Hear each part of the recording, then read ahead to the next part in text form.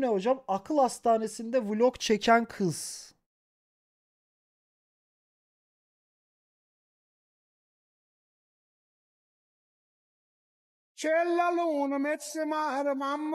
Mahremiyet yok ve kaput kolları ters. Hocam içeride kendinizi boğmayın diye.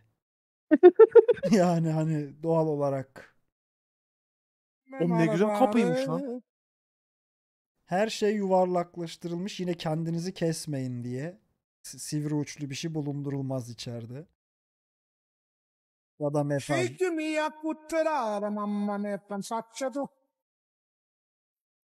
Banyo kapıları da hani içeride kendinize bir şey yaparsanız dışarıdan kolay müdahale edilebilsin diye böyle.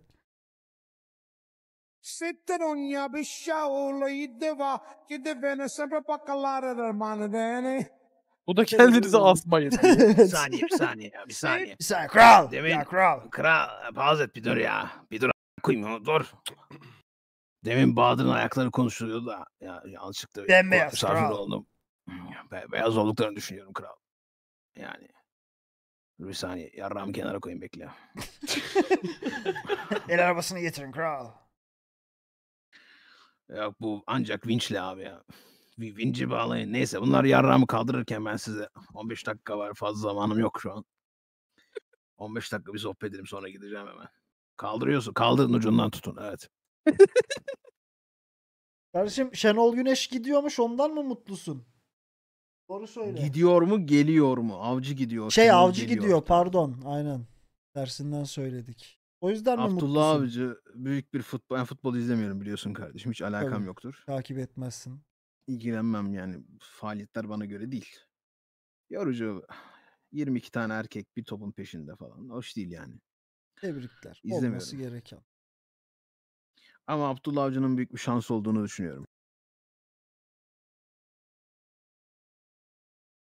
Duvarlarda parmakla oyup burada ayna var. Değil mi? Neyse böyle bir yermiş işte hiç sikimde değil ya. Aha! Efe bizimkiler çalışıyor. Bizimkiler kim? İzmir, Kocaeli ardından İstanbul'dan yeni bir haberimiz var. Şu an hiç paylaşılmıyor. Yani bir saat önce mi paylaşılmış? Bir saat değil 5 dakika önce paylaşılmış. Yeni görüntümüz İstanbul'dan ve bunlar baya hani oğlum bu ne lan bir dakika. Kanka. Hayır o neye bu arada? Hani... Şakasını yapıyoruz da oğlum boku çıkmış. Bu nedir lan? Ulan ben şakasına söyledim. Çağrı'ya niye kulak verdiniz? Hemen değil mi? Hadi çıkalım falan diye dışarıya çıkıp şeye koşmuşlar sahile. Böyle bir şey paylaşmış. İstanbul'da sahilde bir çift herkesin gözü önünde ilişkiye girdi. Ben bir kontrol ediyorum bunu yan ekranda. Aa, Bayağı mı ya? kanka bayağı ya. Millet de gülüyor a**ayım. Taşak geçiyor. Gördüm ben de inanmadım. Trip zannettim diyor yandaki de a**ayım. Üflemiş gelmişler oraya. Lavuk muhtemelen bir 10 dakika falan emin olamadı. Ulan ne üflettiler bize ya falan diye böyle.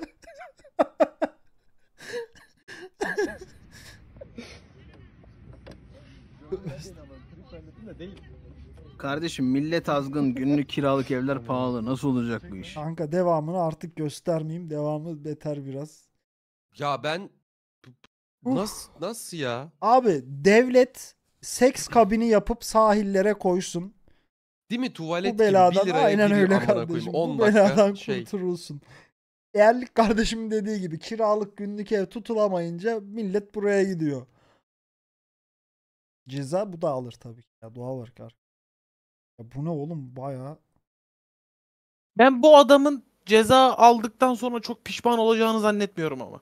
Kanka peki neden acaba? Yani onu anlamıyorum. Adam artık başka şekilde tatmin olmuyor. Herkes görsün istiyor anladın mı? Yani Ama başka, abi bu tek artık kişilik de bir şey testosteronu değil. genel yaymak istiyor artık. Hani Yani bak biri herkesin kafayı önünde kırdı. yapmak istiyor. Bir tanesi kafayı kırdı gitti ne bileyim halka açık yerde mastürbasyon Kafası bilmem kırık ne. bir tane mi var sence bu ülkede ama? Kanka yani nasıl okey? Ben bunun öncesini çok merak ediyorum. Hani Nasıl aralarında karar ne verdin? Ya konuştular bu da olay abimiz buraya gitmiş geldi. Crank izlemiş tamam mı? Jason Statham'ın. O at yarışı sahnesinden etkilenmiş. Mevzu bu. Tabii. Ya da abi kardeşim. bizim hiç Demiş bilmediğimiz ki bir benim de azgınlık kalbimi seviyesi var. çalıştırmam lazım demiş. Harekete geçmiş. Halledim, ben geliyorum birazdan. Bir de ben gideyim bakalım.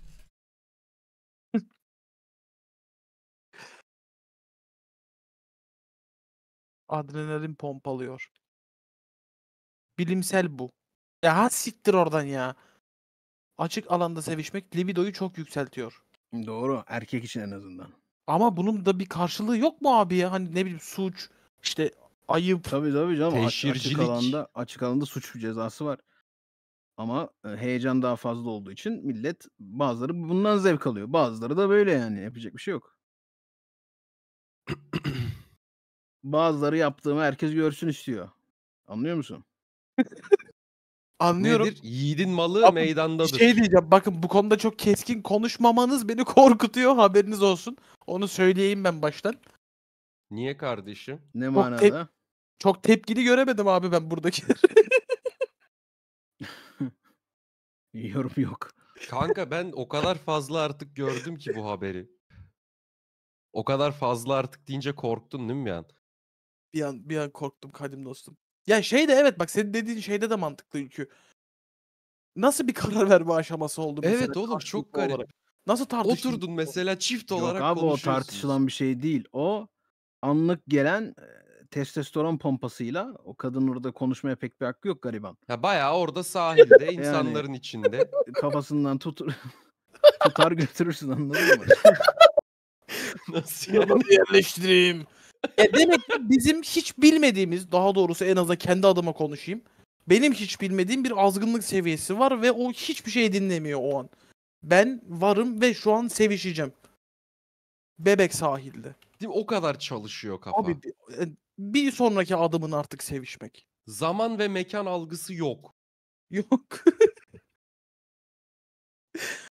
I must do what you. Otokontrol önemli kardeşim. Evet, erkeklerin beyni ilkeldir. Born to die. Samimi söylüyorum, bu konuda ilkeldir diyecektim. İlkeldir erkek beyni. Anlık içgüdüsel hareket eder. Fazla da haddini aşarsa, çekincesi falan yoksa, kafalar kıyaksa, Allah. Ben bu konuda daha fazla konuşmamaya karar verdim. Çünkü ne dediğimi çok iyi anladın değil mi Efe Götü?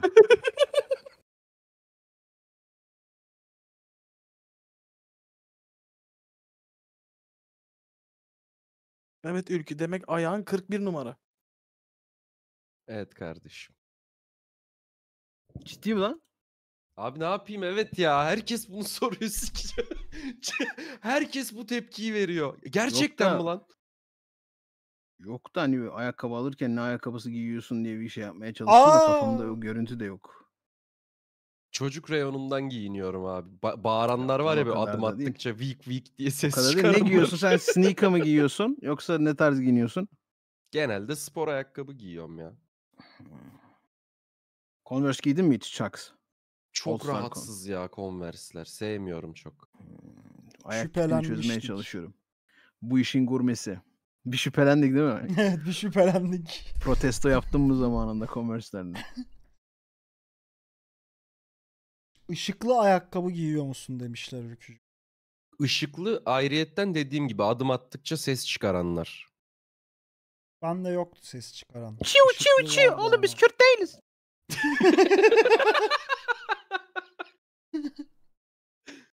Ya ayak değişebiliyor ama ya. Şey demiş ben Ya bir saniye, şimdi 39 ayağın numarayım bu şey var, şimdi ayağı Ya alacaksın. kral, tamam mı benim kral? ayağım 49 numara. Ayağı amına koyayım. alacaksın. Aynı sikim Ayağı gibi içten kocaman. böyle. Aynı benim sikim gibi olamaz zaten. Kocaman terimi sikim için bulunmuş. Anladın mı kral? Şimdi bir dur. Bir dur, tut bakayım 5 saniye, şimdi bir şey anlatıyorum. Bak sen tut. İkiniz birden tutun. İyi de elin ağrı, kolların ağrı. İkiniz tutun, çok ağır çünkü. Yarram olduğu için. Bak, alacaksın ayağını, tamam mı? İçini böyle gıdıklayacaksın parmak içinde kral.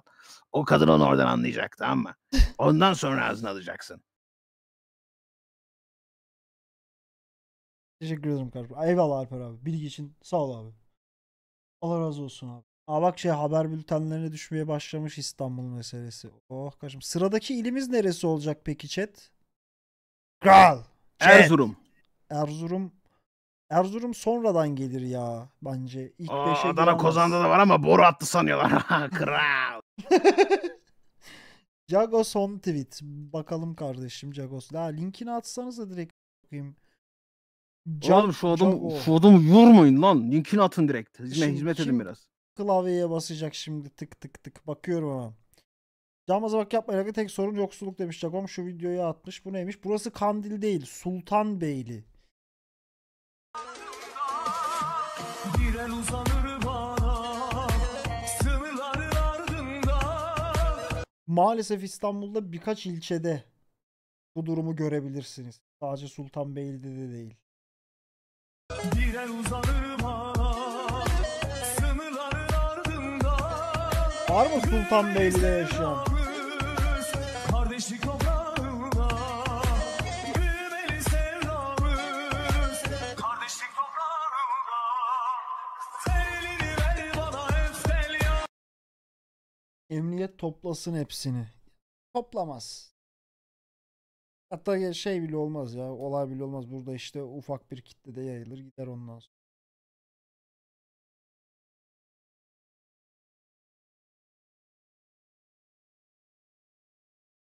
Paris ne alaka?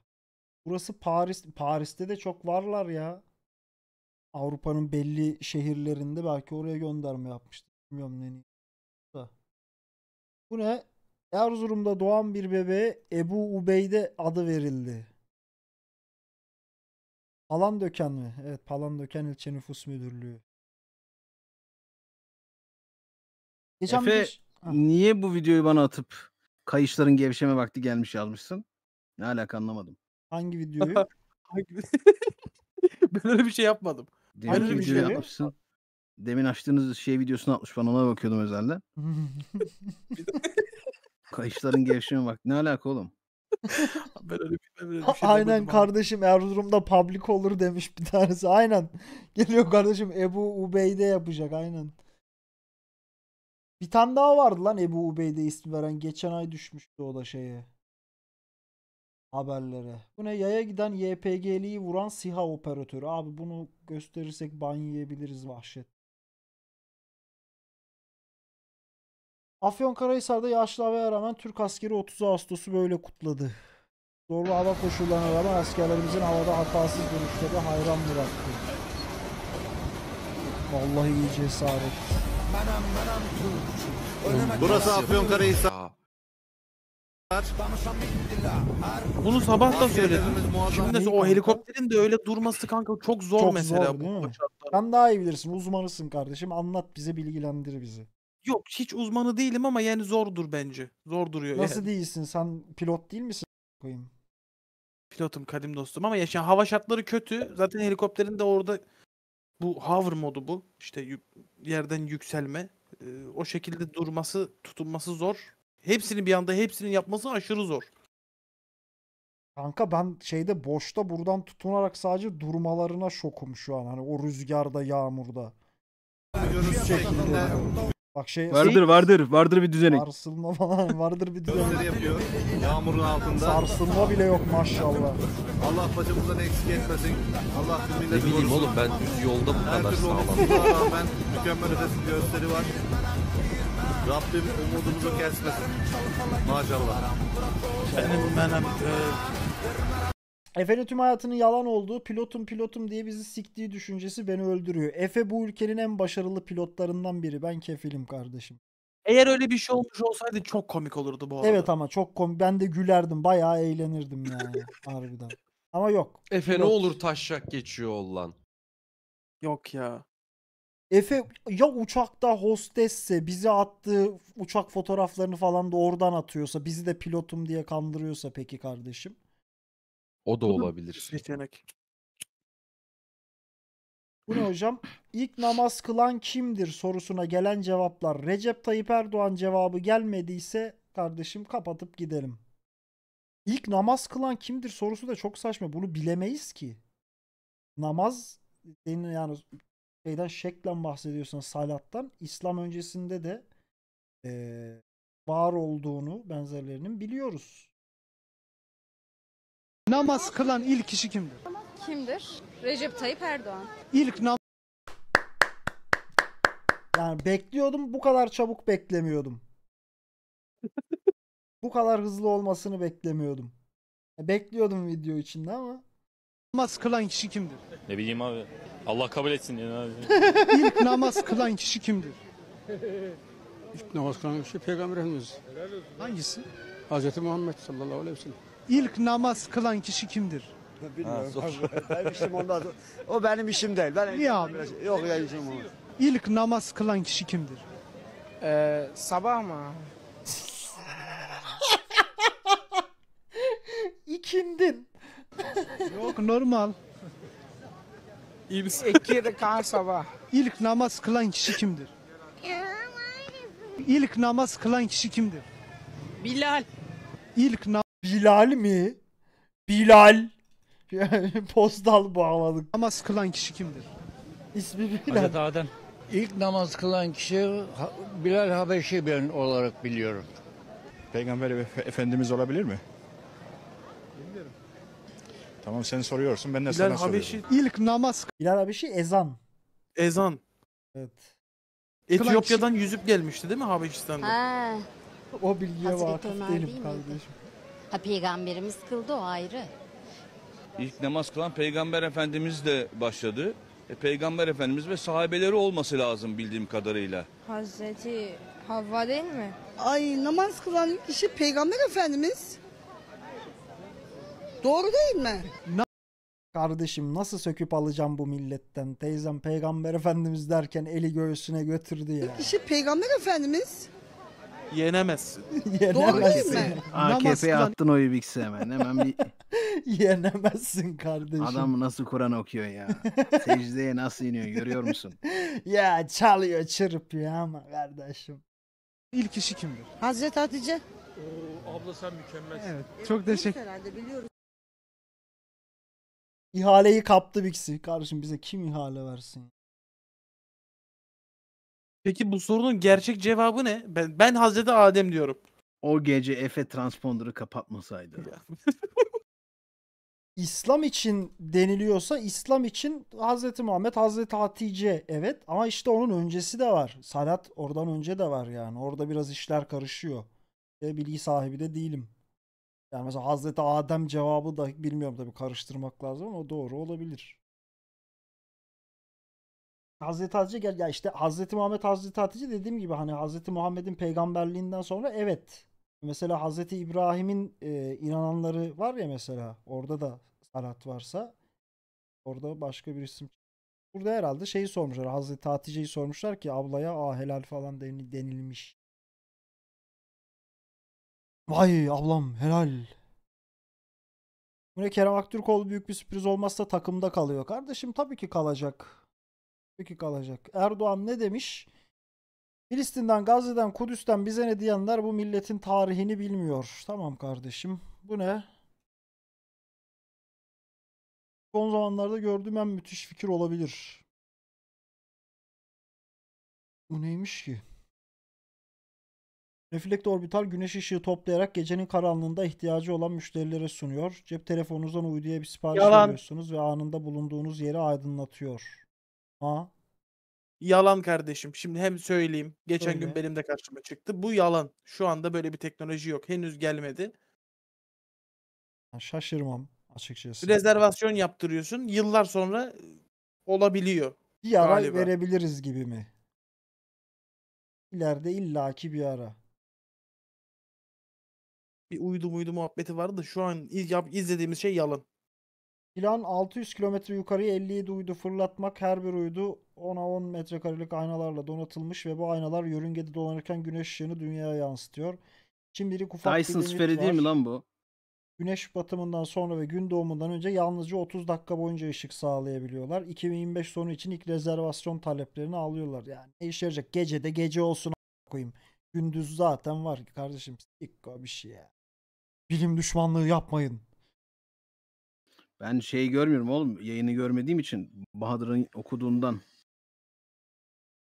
Direkt Çok tane Hasan video var. var ya, verdim. Orta çağda falan yaptıracaksın kendini aslında. Bir şey diyeyim mi? Tövbe estağfurullah, Tanrı ilan ederler seni Efe. Abi canım. Vallahi böyle düşünsene, Keşke böyle gece bir bir şey meydanda üstüne hiçlikten bir ışık falan doğuyor. Bir de böyle bir seçim. iki göz yansımasıyla havaya falan yükselebilsem biraz, tamam işi bitirdin kardeşim. Abi Bütün hala- Avrupa'nın altına koyardım. Öyle deme Bixi, burada lazım. Sihir İngiltere'de yoktur. kışın Sadece güneşi. açıklayan, henüz açıklanamayan teknoloji vardır diyor Bixi. Vay. Bixi Erik Van Däniken sevdalısı. Okumuyorlar kardeşim, okusalar Azizim, tanrıların biraz. arabaları. Tanrı, ulan onun şeyini izlemiştim. Belgeseli gibi bir şeyini yapmışlardı. Bayağı da küçüktü yaşımı, izlediğimde şoklar içindeydim ya tanrıların arabalarını izlerken. Preastronautik. İlginç bu arada. Hani zevk veriyor ama Evet. kurgu olarak. Evet. History Channel'ın bütün şeyleri o şekilde. Buradaki çizik ne anlama geliyor olabilir? Acaba uzaylılar 4000 yıl evvel bizi ziyaret etmiş olabilir mi? Böyle arada efektler falan filan geliyor. Geriye gidiliyor falan. Sonra o bir tane spastik ruh hastası var ya. Her şey programında çıkıyor, bunların saçları dağınık falan böyle. Bu çiziyi görüyorsunuz. Bu insan eliyle yapılmış olamaz. Kesinlikle uzaylılar bizi ziyaret etti. Arkadan fışk diye bir efekt, başka sahne geliyor hemen. Şimdi dünyanın bir başka ucuna gidiyoruz. Azteklerin tapınaklarındaki şu şekillere de bir bakın. Hem Antik Mısır'da hem Azteklerde hem de dünyanın öbür ucunda Singapur'da. Nasıl bu birbirlerinden çokça uzak, binlerce yıl mesafe olan uygarlıklar aynı şeyleri anlatmış? Yoksa? Yoksa bir de lavuk orada seni boşlukta da bırakıyor. Hani yoksa. Ben bir şey demiyorum. Aynen. Yoksa Ben bir şey acaba. Programın adı nedir acaba? Nigma. Tesadüf. Duvarlara yapılmış. Duvarlara Sanmam. yapılmış hierogliflerden göreceğiniz üzere burada gördüğünüz bir roket. Peki bu dönemlerde insanlar daha elektriği tanımıyorken roketin ne olduğunu nereden biliyorlardı? Bunun en iyi taşak geçen kim biliyor musun? Heh. South Park'ın bir bölümü var. Hı hı. Full bununla alakalı, History Channel'la. Bütün o herif de var, o eleman da var, o benim saçlı eleman da var orada. Bütün sıçmıklarını şey yapıyorlar. Ama sonra doğru çıkıyordu galiba. Ya Kaçıncı bölüm? Valla bölümü hatırlamıyorum. Arat, South Park History Channel diye arat gelir. çok uçuk iddiaları yani. Hani dediğin gibi keyifli, eğlenceli, bana hani merak da ettirtmişti. Ama o kadar. O kadar. Bize kurgusal işler çıkar, anladın mı? Bir Dan Brown mesela hemen boşalmıştır Evet. böyle. Buradan mevzu çıkar bana diyor. O gerçi daha dini takılıyor değil mi? Kutsal kase aslında bir kadın mı? İsa'nın çocukları mı vardı? Peki İsa'nın çocukları kan bağıyla varlığını sürdürüyorsa bugüne kadar Mehdi buradan mı çıkacak? Kilisenin amacı ne? Acaba. Leonardo da Vinci, Mona Lisa'da ya bir jenerasyonun kafasını sikti eleman ya. Bu ne hocam? Kripto paralarla ilgilenenlerin psikopat olabileceği keşfedildi. Yani Ya ilgilenmeyenler de psikopat olabilir amına koyayım, hani olabilir, evet. Kardeşim parayı altında tutuyorsan ben sana söyleyeyim şizofrensin. Toronto Üniversitesi'nden araştırmacılar kripto para sahibi olan Altında ne var kişilerin... lan? Ne? Altına niye laf edildi? Yok Ülkü boş hayırdır? attım canım. Ha, boşa Kripto- kardeşim, kripto gibi işte kriptoya sağa atan- sola sıkıyoruz kurusu. Bak. Kripto sahibi olan Dikkatli kişilerin ol. analitik ve Dikkatli ol. bilimsel düşünme yetilerinin Tamam. daha düşük olduğunu ve toplumun geneline kıyasla daha Altının fazla asla değer psikopati kaybetmediğini biliyor gösterdiğini muydun? açıkladı. Ne? Ülke efendi altın asla değer kaybetmez Tosunum. Sürekli altına yatıracaksın Altın paranı. yıl sonuna kadar yükselecek. Yatırım tavsiyesi değildir. Yatırım tavsiyesi değildir. Parantez kapa. Kapat. Hemen söylüyoruz bunu. Hemen önlemimizi alıyoruz. Hadi dostum müsaadenle ben kaçayım. Javs'ı Sen çıkartayım. nereye kaçıyorsun bakalım? Javs'ı çıkartacak herhalde. Gerçekten Javs'ı mı Abi. çıkartacaksın? Gerçekten Javs'ı çıkartacağım. Kardeşim Oğlum kolay çok- gelsin. Yapsın yani. Efe çok ayıp amına koyayım Evet ya, ben de biraz çekindim ama kardeşim yapacak bir şey yok. Oğlum beye köpeği tuvalet eğitimi vermeyelim mi ama? İsmini değiştirmeyi düşünmüyor musun hiç ileride? Vallahi beni Fırat Sobutay'a benzetti. Ay, bitti artık o iş. Kardeşim kolay gelsin. Gelirsen yine bekleriz. Buralardayız. Eyvallah Kadim dostum, iyi yayınlar. Eyvallah. Allah'a emanet. Allah'a emanet ol. Hadi bay Hadi bay. bakalım Efe efendi. Görüşürüz abi. Görüşürüz Bakalım. görüşürüz. Efe efendi. Yine bak buraya yazmış altına kimin araştırmasının falan olduğunu. Öteki sayfalara direkt atıp sallıyordu. Kral şimdi Buyur abi. Ya siktir et Bitcoin yarrağıma parayı yatırın. Oğlum bak benim yarrağım kadar büyüyen başka bir şey yok zaten.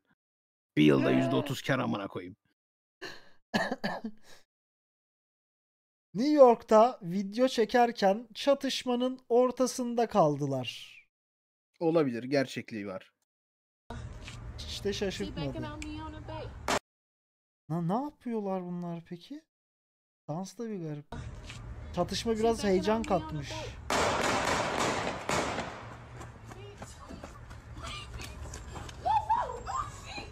Yalnız TikTok taşak malzemesinden normal bir sosyal medya platformuna evrildi bu arada. Hani millet ciddi kullanıyor. Evet. Ve çokça en çok kullanılan herhalde şu an. Ve normalleşti de yani. Tabii hala dalga Dışlanmıyorlar yani. geçilenler var Dalga ama geçilmiyor yani. ben Adam de kullanıyor. tam onu diyecektim. Hala dalga geçilen var ama çok ciddi bir kesim için normalleşti. Hatta hani biz de yapalım ki işte bize de şey gelsin, tık gelsin, etkileşim gelsin noktasında şu an birçok. Bütün dünyada. Mafyalar birbirine TikTok'tan cevap veriyor artık da bir de editlerini falan yapıyorlar. Çeteler meteler. Kardeşim şey orada, kitle orada. Ne yapacağım? Buraya gelecek değilsin ya anasını satayım. Yalan amık herif erken tepki veriyor. Hemen bakalım. Evet, herif erken tepki veriyor. Belki de üstüne eklendi.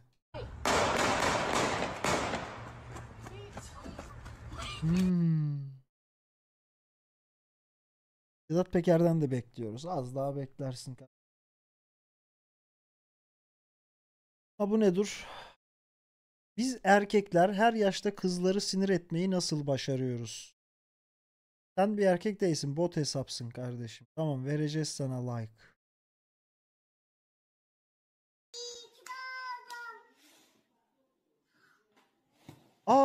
Erkeğe şiddete hayır. Yazık kıyamam ne kadar sinirlendi. Niye Minnoş.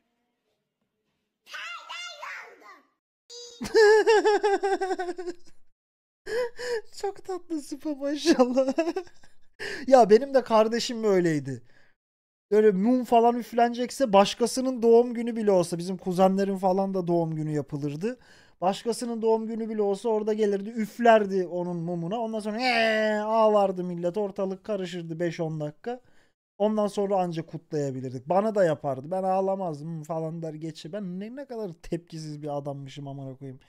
Falan der devam ederdim ama kuzenlerle bayağı ağlaştıkları olmuştu. Uyuz amına koyayım. Öyledir kardeşim. 2 tane kız kardeşim var. Bu cümle yeterli herhalde. Sen de yapıyor musun? Musab 2 nokta üst üste Musab. Aşabildin mi o sahneyi? Saç telin vücudumdan. Teoman abi ne zaman doyacaksın be abi? 60 yaşına geldin. Kaç yaşında oğlum Teoman? Teoman. Bakalım. Abi 56 yaşına geldin ya. Ömrün böyle geçti be abim. Bir duru olmayacak bu Şu bunun. sıralar Full ileri mi? gözünü sunrooflara koydu. Şimdi onlara yürüyecek. Ha, öyle mi? herhalde. Takip etmedim bilmiyorum. Şey değişiyor herhalde. Kitle değiştiriyor.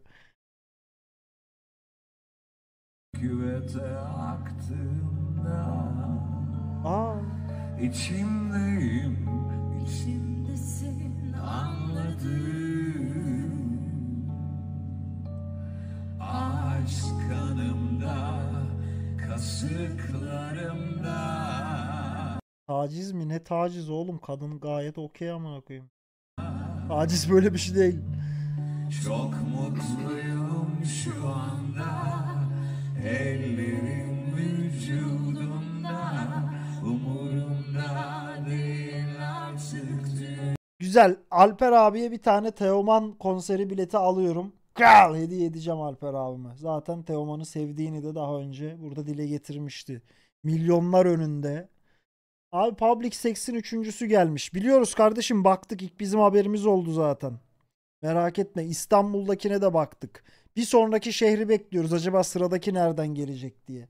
Millet yaptı mı bir de arda arda yapıyor. Durdurulamıyor anasını satayım. Trabzon'da bir fırın Abdullah Avcı ile yolların ayrılması nedeniyle 3 gün bedava ekmek dağıtacağını duyurdu. Evet, Erliğin eniştesi arkadaşlar. Az önce biliyorsunuz dedik mutlu musun diye, gayet mutlu olduğunu belirtti. 3 gün ekmek bedava. Ulan adamdaki şeye bak. Holiganlığa bak anasını satayım. 3 gün zarar edecek. Adak adamış. Harbiden adak adamış. Gerçi ben de geçen neye adak adadım ben ya? Ha Dursun Özbek giderse 2 kurban keseceğim dedim. Demek ki holiganlıkla çok da alakası yok. Ya da ben de bir holiganım. Ya da sen de Ha, siktir holigansın. ya. Evet. Ya bir de laf çıktı ağızdan. Dedim Erdem Timur başkan olursa dedim Dursun giderse 2 tane dedim kurban keseceğim. Olmadı. Ama yapacak bir şey yok. Kabullendik maalesef. Tamam, demek ki bizde de var bir şeyler. Allah yardımcımız olsun. Bu ne? Zengin olunca komik mesaj, fakir olunca taciz mesajı. Demek öyle. Şimdi az önce Instagram'daki mesaj isteklerime baktım. Çok komik bir mesaj gelmiş. Onu göstereceğim size. Şimdi ilk mesajın Merhaba Nurcihan. Fotoğrafların çok güzel. Tarzını beğendim. İlk mesaj olarak bu mu peki chat? Selamun aleyküm diye giriş yapmıyor muyuz ya? Ben adam. 30 yaşındayım. Kanadalı, Adam sanırım. Kanadalı doktorum. Babam Türk asıllı. İstanbul'da bir ilaç firmasında yöneticiyim. Kitap okumaktan ve seyahat etmekten hoşlanırım. Gülücük bu gülücüğü attıysa kaç. Ben bu gülücüğü sevmiyorum. Ayrıca çok cömertimdir. Bu kurgudur ya bu. Kurgudur. normal. Bilerek Merhaba hocam. yapıyor. Fotoğrafların çok güzel, tarzını beğendim. Cartçurt. Sonra ben Adam, 30 yaşındayım. Kanadalı doktorum. Babam Türk asıllı. İstanbul'da bir ilaç firmasında yöneticiyim. Kitap okumaktan ve seyahat etmekten hoşlanırım. Ayrıca çok cömertim. Çok cömertimdir. Kıps. Anladın? Cömertim, elim açık. Parayı sakınmam. Sonra işler garipleşiyor. Sonra bir altın fotoğrafı gönderiyor ve diyor ki umarım Aa. yanlış anlamazsın, ben Kanadalıyım. Bizde beğendiğim birine ilk buluşmada hediye almak normal. Hatta nakit bile hediye veriyoruz. Zannetmem. Ben de Türk asistanıma sordum. O bence en iyi hediye altındır dedi. Ondan aldım. Karşılığında bir şey yapmana gerek yok. Nurcihan merhaba, günaydın. Hediyem burada duruyor Gerçek video çekmiş amına koyayım. burada, bilmiyorum ne olacak. Sosyopat lan bu. Görüşürüz. Kanka sosyopatı geçtim. Sosyopat değildir de utanmadın mı? Hani ya ben seninle tanışmak istiyorum. Bak sana bir tane de Cumhuriyet altını aldım diye, bir de bunu videoya çekerken. Biraz Kanka cringe bu şeyden sanki daha kardeşim. kötü. Şeyden daha kötü. Hatırlıyor İstanbul'da musun? dışarıda Bir seks tane yapmaktan mı? hayır, başı çeken bir lavuk vardı bu konuda. merhaba. Merhaba, Ha, evet, merhaba hatırladım. yapan. Merhaba. Ondan daha kötü kanka Video bu. çeken değil mi? O da doktor muydu Evet, herhalde? evet. O da doktordu. Yanlış hatırlamıyorsam. Bilmiyorum. Ama bak adam en Video azından çeken. sistem oturtmuş. Bir tane stok video yapmış, o şekil spamlıyordu bütün kızlara. Ne oldu acaba? Belki bu Şu da an ne öyledir. yapıyor? Bixi böyle Hiçbir bir fikrim istek yok. gelse senin tepkin ne olurdu? Ben ciddiye almam ki böyle bir şey gelse. Bizim çocuklardan biri dalga geçiyordur falan derim. Sonra hayatıma devam ederim yani. Ciddiye almam ki gerçekten birinin bunu yaptığını falan. Merhaba. Öyle bir adet yok gibi Kanada'da. Yani ben de zannetmiyorum. Yani size biz bir Cumhuriyet altını takalım dedik. Merhaba, ilk buluşmaya hoş geldiniz. Bir Cumhuriyet altını takalım dedik. Ne dersiniz? Süper. Bu ne? Bu yıl Japonya'da yaklaşık 40.000 kişi evde yalnız başına öldü. Allah rahmet eylesin. Bu aralar bu Asya ile alakalı çok haber düşmeye başladı önüme ya. Hem bu sanırım feministler bir hareket başlatmış. Tam hakim de değilim şimdi, hani size de yanlış bilgi vermek istemiyorum ama bir onunla alakalı düşüyor. Kore'de miydi o? Herhalde Kore'deydi. Bir de işte bu Japonya'da, Asya tarafında direkt genel söylüyorlar Asya. İşte biz de burada videosunu izlemiştik, şeyler vardı ya. Evlenmek, birileri tanışmak için programlara falan katılanlar. Onlar. Garip. Ama yayılması falan bir tık olmuş. İyi olmuş. Millet en azından full Kore düşkünüydü. Biraz gözümüzü açılır belki. Sümeyye olarak bu haber beni derinden yaraladı. Geçmiş olsun Sümeyye. Bu normal bir şey. Çok fazla insan var. 40.000 insanın evde ölü bulunması gayet doğal. Japonya'da intihar ormanı var. Evet. Birkaç yıl önce şey yapılıyor. Birkaç yıl önce değil mi? Gerçi bayağı eski de. O ormana YouTuber'lar falan gidiyordu video çekmeye. Ben hatırlıyorum o dönemi. Hatta bir tanesi linç falan yemişti ya. Gitmişti orada bir tane ceset mi ne bulmuştu, göstermişti. Logan Paul'du yanlış hatırlamıyorsam. Bayağı linç minç yemişti. Sonra da boksör mü oldu? Bir bok oldu o lavukta ne olduysa.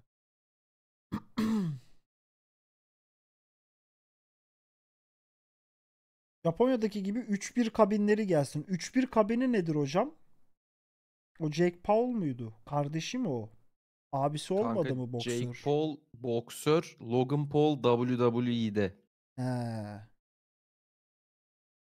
Logan Paul ayrı bir gavat. Gavatlığın vücut bulmuş hali. Vallahi hiç bilmiyorum. Sadece bilgim bu kadar ha. Bununla sınırlı. 31 kabini. Şehrin ortasında 31 kabini yoktur ya. Var mıdır? Yoktur. Var mı lan Ülkü? Erlik sen bilirsin kardeşim, var mı? Ben nereden bileyim amına? Ne Var bileyim mı kardeşim. ülke diyor. Ne? Abi diyor 31 Ya 31 kabini ederiz var ya. diyor Japonya'da diyor. Ne Dışarıda bileyim diyor. amına koyayım ya. Erlik sen bilirsin derken hayırdır oğlum? Yani kardeşim sen bilgili bir kardeşimiz olduğun için sana sordum. Yoksa sen 31 çekiyorsun diye değil canım. Yok. Hani o olsa bile Japonlarla bağlantılı olarak yansıtılmak istemiyorum yani. Ha, eyvallah başlarsın. Ben ne anlayacağım Japonlardan? Ya çok alakası Psikopat yok. oğlum Random bunlar. salladım öyle araya canım. Psikopat vardır yani. Hatta birbirlerine bile çekiyor olabilirler bilmiyorum. Samet 100 kişiyle bizi rate'lemiş. Eyvallah hoş geldiniz arkadaşlar. Samet teşekkür ederim. Eyvallah abi sağ olasın. Erlik'ten onay geldi. Bu ne Fatih Terim edit. Kardeşim teşekkür ederim. Şu an değil. İstanbul Sancaktepe'de 8.000 liraya kiraya verilen bir ev. Bugün İstanbul Sancaktepe'de kiralanmak istenen bir bodrum katını geziyoruz. Burası ranzalı bir yer, onun için kalabalık kişilerin tutması daha doğru olur dedi mülk sahibi. İlk olarak banyoya benzettiğim bir yeri göstereceğim size. Duvardaki şofbeni görünce en azından sıcak su derdi yoktur diye düşünsem de onun da çalışıp çalışmadığına tam olarak emin değilim. Burası da mutfak. Evet Oh. evet, böylece komple mutfak. Bu ne ya? Burası da mutfak. Evet evet, böylece komple mutfak. Mülk sahibi zaten mutfağı mutfak yapan bir tezgah bir lavabo değil mi deyince ben de bir şey diyemedim. Burası da evin tek kişilik olan tek odası. Yaz kış serin olsun diye zemin beton olarak dizayn edilmiş. Evin içindeki bu eşyaların tamamı da kiraya dahilmiş, onu da belirteyim. İşte burası o ranzalı odalardan bir tanesi. Burada Yerin 2 kişilik, 3 altında bir ranza de ve değil bir mi? koltuk Evet. bulunuyor. Burası oğlum burası örgütün hücre evi bence. Bir örgütün yapılanması varmış burada. Burası yaklaşık 6 kişilik bir hücre evi. Yakalanmışlar. Ali Yerlikaya paylaşmış Twitter'dan gereğini yaptık 37 diye. Boş kalınca da ev sahibi tekrardan kiraya vermek Koltuk istemiş. bulunuyor. Odada kalan son mahkumların yani son kiracıların duvarlara yazdığı Bak. yazılar da gerçekten garip bir konsept yaratmış. Bu yataklar ve ranzalar kim bilir kaç müebbetlik görmüştür diye düşünürken ilginç bir mimari çalışmayla karşılaştım. Adamlar kapının tokmağı duvara değiyor diye duvarı delmişler. Burayı muhtemelen Suriyelilere falan veriyorlardır ya. İşte burası da o ranzaların bulunduğu diğer oda. Buradaki ranzalar diğerine göre nispeten daha sağlam. Burada da yine beynimi yakan bir çalışmayla karşılaştım. Yani bu uzatmayı nasıl ve niye böyle yapmışlar yorumlarda biri bana açıklasın lütfen. Şöyle hemen tuvaleti de göstereyim. Yani maşallah midem tuvalet bulandı, taşını da gösterme. azimle baya zorlamışlar. Duvarlarında bol bol atarlı giderli Tek aşk ne yazıyor duvarlara bakalım. Bunları okuyamıyorum. No smoking. iPhone çizmiş birisi duvara. Nike. Azure, Bejer. Tek aşk. Kürdo. Love. Ayak çizmiş birisi. Birisi sanırım ayağını buraya koyup çizmiş direkt. Sal 31. Takvim. Anılarla öl. Memelerle değil. Neyle değil? Anılarla öl. Hayallerle değil. Ha pardon. Neymar fan. Once. Birisi Instagram'ını yazmış. Instagram değil. Instagram. O Bixi'nin kafa gitmiş. Altyapı çökmüş. Burada bir takım adı yazıyor. Tam okuyamadım. Migoi. Zafer Mafer yazıyor. Pivaz 73. Ben de miyop astigmat olduğu için göremiyorum ekranı. geç sözler yazan ve her Sanırım Fenerbahçe yazıyor. bir noktasında özel mimari çalışmaların bulunduğu bu ev hakkında siz neler düşünüyorsunuz? Yorumlarda belirtin lütfen. düşünebildiniz Ayrıca amına videoyu koyayım beğenip ya? arkadaşlarınıza da gönderin ve beni de takip etmeyi unutmayın. Hadi görüşürüz. I love you Galatasaray. Yine yeniden kardeşim. Reels'ı atmış buraya da. Suriyeliler burada niye yaşasın abi? Suriyeliler burada yaşamasın. Suriyeliler genel olarak Türkiye'de yaşamasın. Gitsin Suriye'de yaşasın Suriyeli. Ben niye İstanbul Sancaktepe'de Suriyeli'ye ev veriyorum ya? Suriyeli Suriye'ye gitsin, Suriye'de yaşasın sevgili kardeşim. Öğrenci evimi çekmeniz hiç hoş değil. Ama burada insan mı yaşar? Bu ne? Serbest bırakılan Dilruba ilk röportaj. Dün akşam mı serbest bırakıldı?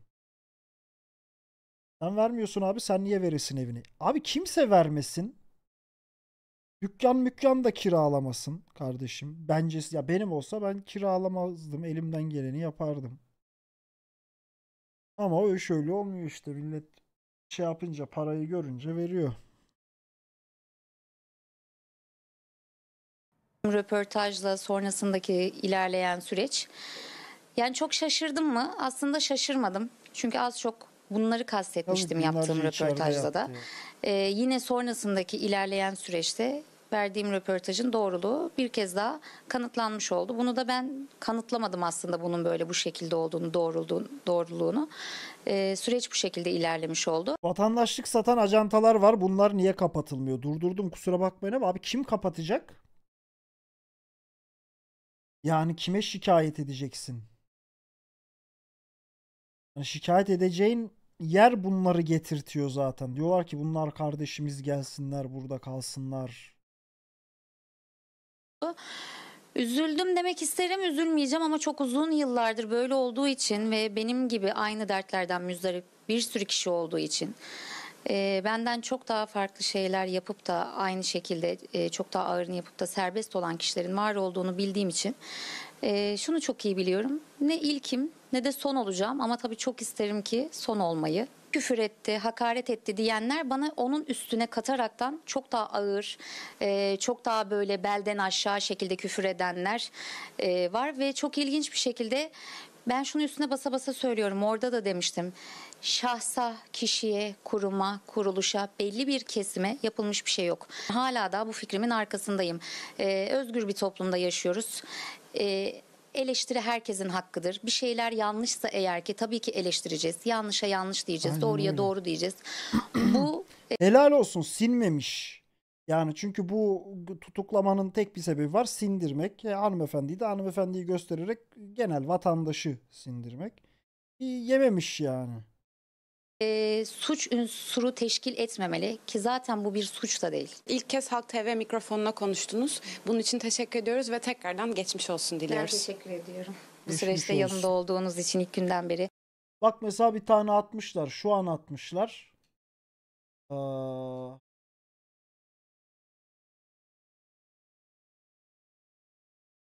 Bak ne Niye konuşayım ya? Ağzımdan çıkan bir şey olur, yanlış olur. Olur neyi soruyorsun? Enflasyonu soruyoruz. TÜİ'ye göre enflasyon %61,78'e geriledi. Geriledi mi? Ben haber falan istemiyorum. Hiç de haberim yok. Olanı yaşıyorum. Ne yapayım? Başka yapacak bir şey var mı? Yaşıyoruz. Hiç haberde izlemiyorum. Televizyonda sıkıcı bir şey de izlemiyorum. Çünkü uyku uyuyamıyorum. Sorma ya. Abi yaşıyoruz. Teşekkür ederim. Hapse girmek istemiyorum abi. Ya gördüğün gibi. Ya sen ben adı yine konuşuyoruz. Konuşan insanlar da var. Ama hani insanların ciddi bir kısmında ulan evime ekmek götüreceğim. Çoluğum var, çocuğum var diyerek şimdi ben konuşamam. Konuşursam bak biliyorsunuz sonuçlarını diyor. Devam ediyor. Yani.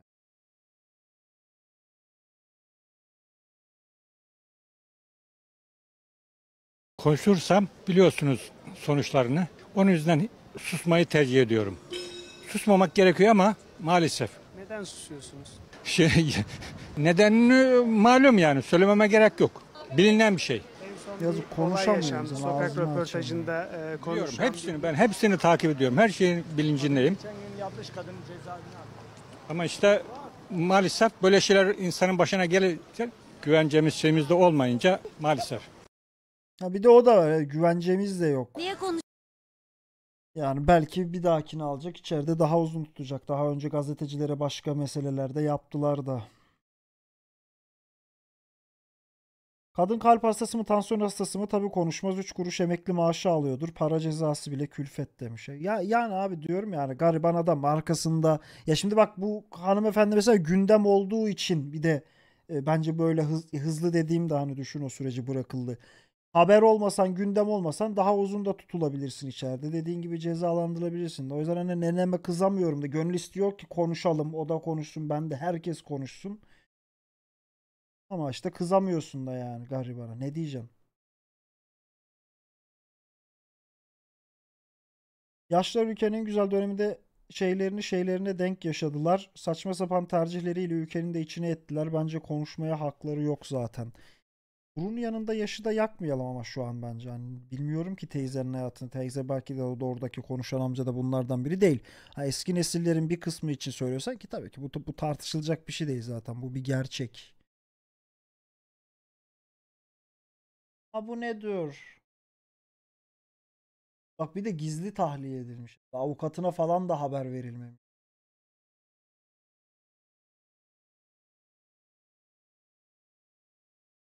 Ne kadar gaysin? Haydi bakalım. Ülkü çözeceğiz hazırsan.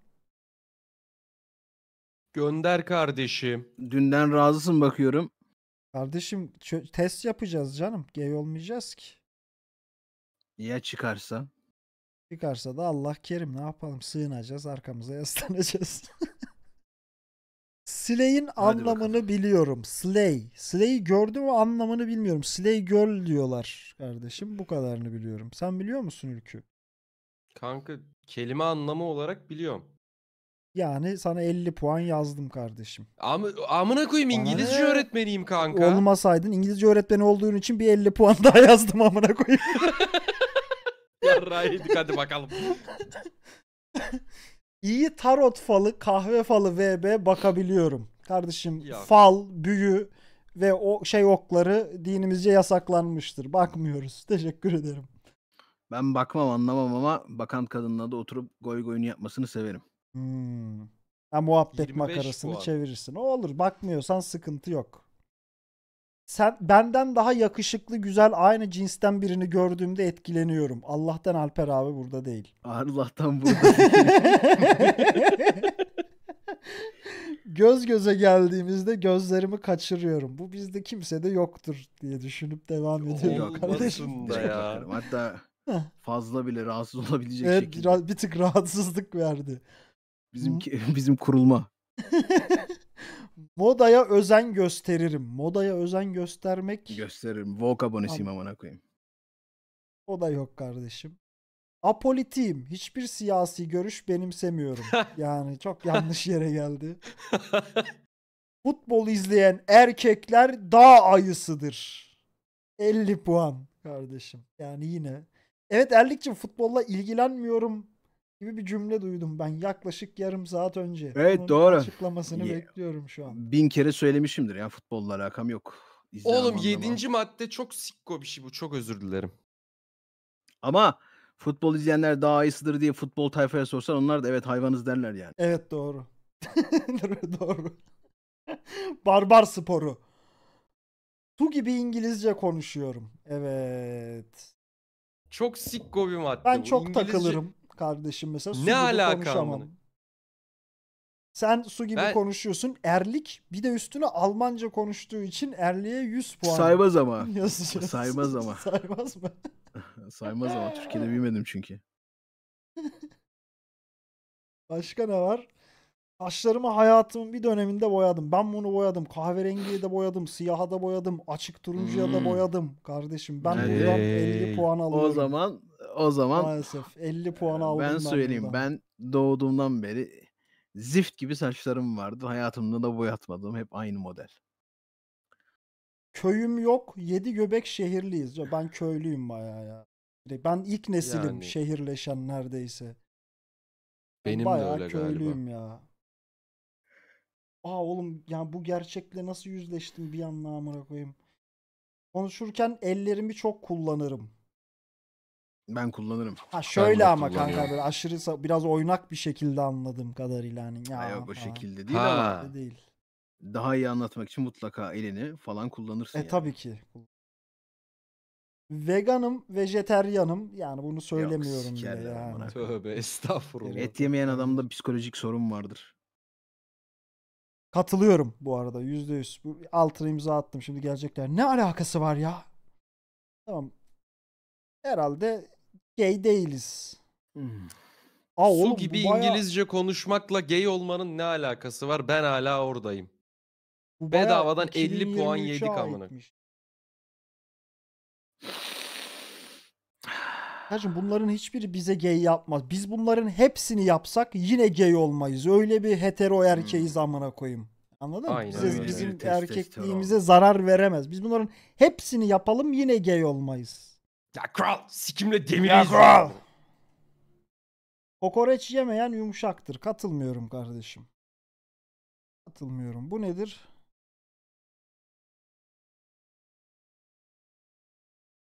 Özenti İngilizcesi demek istemiş. Su gibi demiş. Özenti dememiş.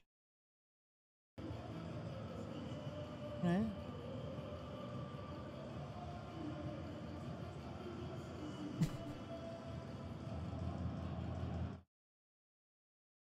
Helaller. Biraz gülün, sevinin bakalım hadi. Şaklaban değil ya. Mourinho'nun tarzı bu. Seviyor böyle takılmayı. Sinirlenince tam sinirleniyor. Eğlenirken böyle çok hareketlerini kontrol etmiyor. Ben bu yüzden seviyordum bu adamı. Ta ki Fenerbahçe'ye gidene kadar. Ah ah. Kurallara hiç bakmadık lan vallahi. Doğru dedin onu. Bagaruz kardeşim. Bagaruz, bagaruz, bagaruz. Bu ne? Ha, bunları buraya atmanıza gerek falan yok. Bırak konuşsun amına koyayım çok da.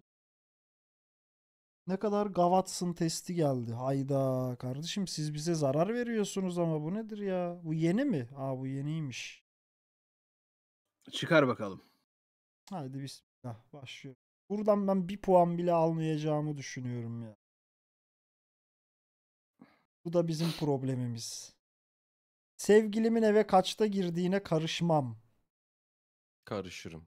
Yani karışmama gerek kalamaz ilişki içerisinde. Gerek kalıyorsa zaten hani problem vardır gibi düşünmekteyim. Kendi başına mı çıkıyor evden? Evden mi çıkıyor? Ne? Nasıl yani? Nasıl ya? Kardeşim bir yere gidilecekse benle gidilecek. Vay erkek.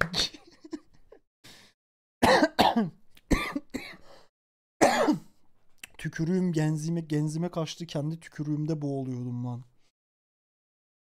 Sevgilimin karşı cinsten yakın arkadaşı olmasına karışmam. Direkt öldürürüm evet. Yakın arkadaşın. Ya karışmam, direkt yakın arkadaşını öldürürüm yani ortadan kaldırırım direkt. Mantıklı. Arkadaş okey de yakınlık derecesi. Ben okey değilim yakın arkadaş. %100 gay olduğuna bile beni ikna edemez yatırıp sikmediğim sürece arkadaşını.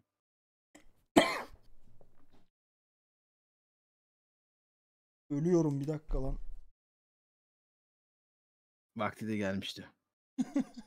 Gökler verdi, gökler aldı.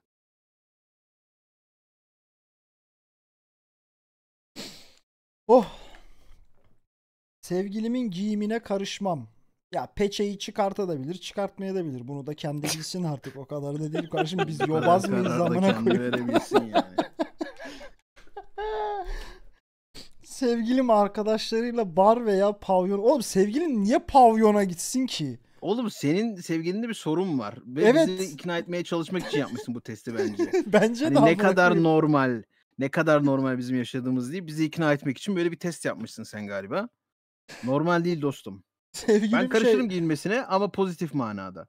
Nasıl yani pozitif manada? Yani moda olarak destek olurum. Bak şunu tabii, giysen daha iyi tabii, olur. daha Sana daha güzel, çok yakışır. daha Modayı zarif, severim. daha yakışmış. Tabii, ellerimle giydiririm. Devam edelim. Tebriklerlik kardeşim. Mükemmel. Bu adamı seviyoruz. Sevgilimin sosyal medyasına karışmam, istediğini takip edebilir veya istediğiyle yorumlaşabilir. Bunlar kafayı yemiş ya.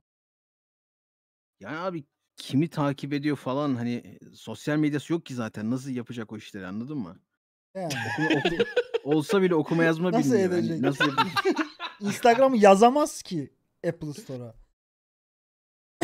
Kız telefonu mu var? Ya ankesör bazen günde yarım saat falan eline veriyoruz azıcık oynasın diye. Giriyor Ha. Subway Surfers falan oynuyor. Bir de şey var, namaz vakitleri var, ona bakıyor işte. Ondan sonra alıyoruz geri. Günde yok ya, kullanır eder istediği gibi de. Yorumlaşma işi biraz ters acı. Ciddi cevap vereceksem Burada yorum yazanlar da artistik yapanlar da kendi sevgilileri yani erkek arkadaşları aynısını yaptığı zaman o bütün her şeyini araştırırlar ama bulur öğrenirler birisiyle yorumlaştığı zaman. Anlıyor musunuz? Anlıyorum abi. ben ölüyorum. Bir dakika. Kardeşim bir su içmeye ne dersin? Çok kötü ya boğazım. Ne oldu lan? Anlamadım, Alerji falan mı geçmiyor da. var? Yok Alerjin mi normalde var? ama daraldı, nefesim falan da daraldı. Tüh. Çık bir dışarı nefes al. Gözüm doldu amına koyayım.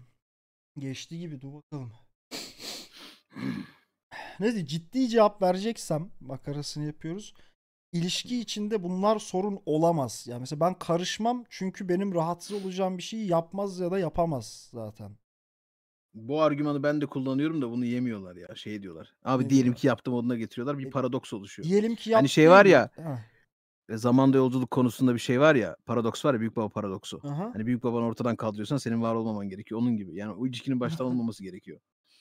Yani hani ilişki olmaz o zaman. Benim rahatsız olduğum şeyleri düzenli yapıyorsa. O yüzden biz bunları ilişki başlamadan konuşup halletmişizdir. Bunlar hiç yaşanmıyordur. Sevgilim eski sevgilisiyle arkadaş kalabilir. Yani bu artık biraz şey ya. Şov amına koyayım hani. Eski Abi sevgilisiyle. yani ikisini de Eski aynı sevgilisi kaza. yok ki. İkisini de aynı kaza oturtabilirim yani. Sevgilim karşı cinsten bir arkadaşıyla sinemaya gidebilir. Şeye de gitsinler kardeşim. Bu ne diyorlar? Dayı yani bu çocuk amına koyayım oraya bu da çocuğun gitsin. sevgilisinin siktiresi var. Ama anladığım kadarıyla yani bir kakolt fetişi falan var bunun ama buna bir kılıf arıyor. Meşrulaştırmaya çalışıyor değil mi? Yani bunu belki birini bunu- buluruz diye bu maskeyle paylaşmış kardeşim. Sevgilimin eski sevgilisini anlatmasına izin veririm. Yani hepsi çok manasız sorular. Puanlar ya. Var mı bundan puan alan ya? Herkes 0 yazmış. Bir tanesi 270 yazmış. 50. 270 alan var. 270 neyden aldın Evet, ya? 270 yazmış Efe'de. Nasıl olmuş mu? Efe'de yazmış bana özelden. Bir şey diyeyim mi? Efe bu testten eksi puan alabilir. Yok Hani ya. bir şekilde başarıp Az yavşak değil o. buradan alabilir bence.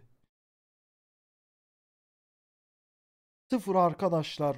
Mağaramda mutluyum. Bir de ne alaka? Ne mağarası? Normal insan şeyi kardeşim, bu tepkisi. Başka test var mı? Test vallahi başka atmadılar. Atarlarsa bakarım. Atın, test atın. Gevşekler, test atın. Yoksa gideceğim, duş alacağım, yemek yapacağım. Vay. Olsun. Ne yapacaksın abi? Ne yapacağım? Yemek olaraktan. Vallahi bir karar vereceğim. Bakalım, henüz daha kafamda netleştirmedim de onu. Afiyet olsun. Teşekkür ederim canım. Yarasın Bu akşam yüzme yiğidim. yok. O Yine yüzden mi ağır yok? yiyebiliriz. Yok, bu akşam yok. Ben koşudan geldim. Senin yayına girdim. Hmm. Efe götünü yakalamak için, ben gelince kaçıyor çünkü. Koşudan geldim dedi o değil mi? Koşarak gelmiş. Vallahi genelde öyle oluyor. Bazen denk geldiği zaman şey açıyorum, kulaklıkta açıyorum yayını. Ama genelde müzik, benim playlistim bayağı ileriye gider. BPM yüksektir yani. Şeyi falan yayın açacaksın mı akşam gece mece? Şimdi film yayını yap Böyle şöyle keyifli bir ya. niyetimiz var ya, bakalım. Ne izleyelim ama bilmiyorum ki ya. Bir niyetimiz var. Tamam, artık onu agalarla sen şey yaparsın. Kararlaştırırız. Ama Niye, sen de izlemesi, gel. takip etmesi keyifli oluyor. Ben izliyorum. Boşta olursam gelirim de. Havam sınıfı Mehmet Ali Erbil. O bir insan değil ki. O benim oğlum Ercüment. Ercüment. Şeyiydi ya, askerdeyi geçen izledim sizle. Keyifliydi. Adınız Asiz mi? Seleniko bakana bağlı. Ben özellikle arayıp birine baktırmam. Geldi bir test daha. Ne kadar Hadi bakalım. sevildin testi atmışlar şimdi. Haydi bakalım. bakalım. Yine gönlümüz deşilecek. Daha önce sevgilimden çiçek aldım. Ben aldım sanırım. Aldım ya. Ben Sana almadım. bir kere aldım. Çünkü söyledim kanka. Ben çiçekten nefret ederim Ben diye. de söyledim. Ona rağmen Çin'den gelmiş. Olabilir. Yok abi. Yaz kardeşim 10 puan. Yaz kardeşim bir 10 puan. Vay kardeşim, teste mi geldin?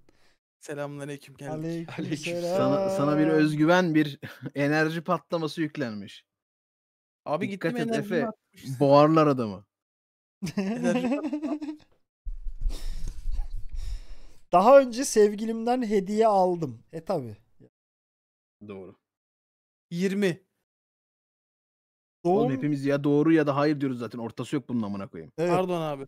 Evet, hayır diyoruz kardeşim. Doğum günümde 00:00'da sevgilim uzun romantik mesaj attı. Yes.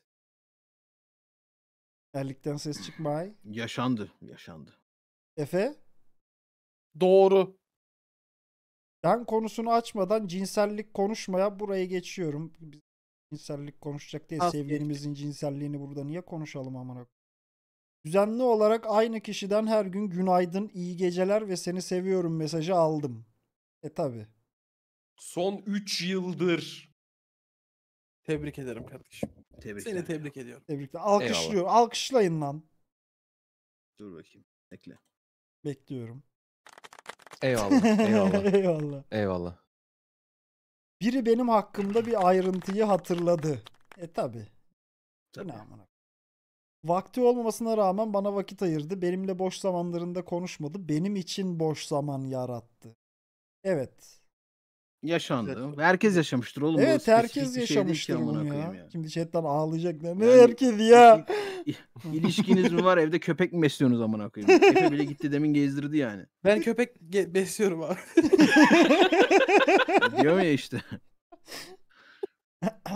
Sadece sevdiğimi söylediğim bir dizi ya da filmi sırf ben seviyorum diye izledi. Oğlum bunu Kanka, arkadaşlarım evet. bile yapar amına Evet, koyayım. yani Bunda ne var ya? arkadaşına da yaparsın bu.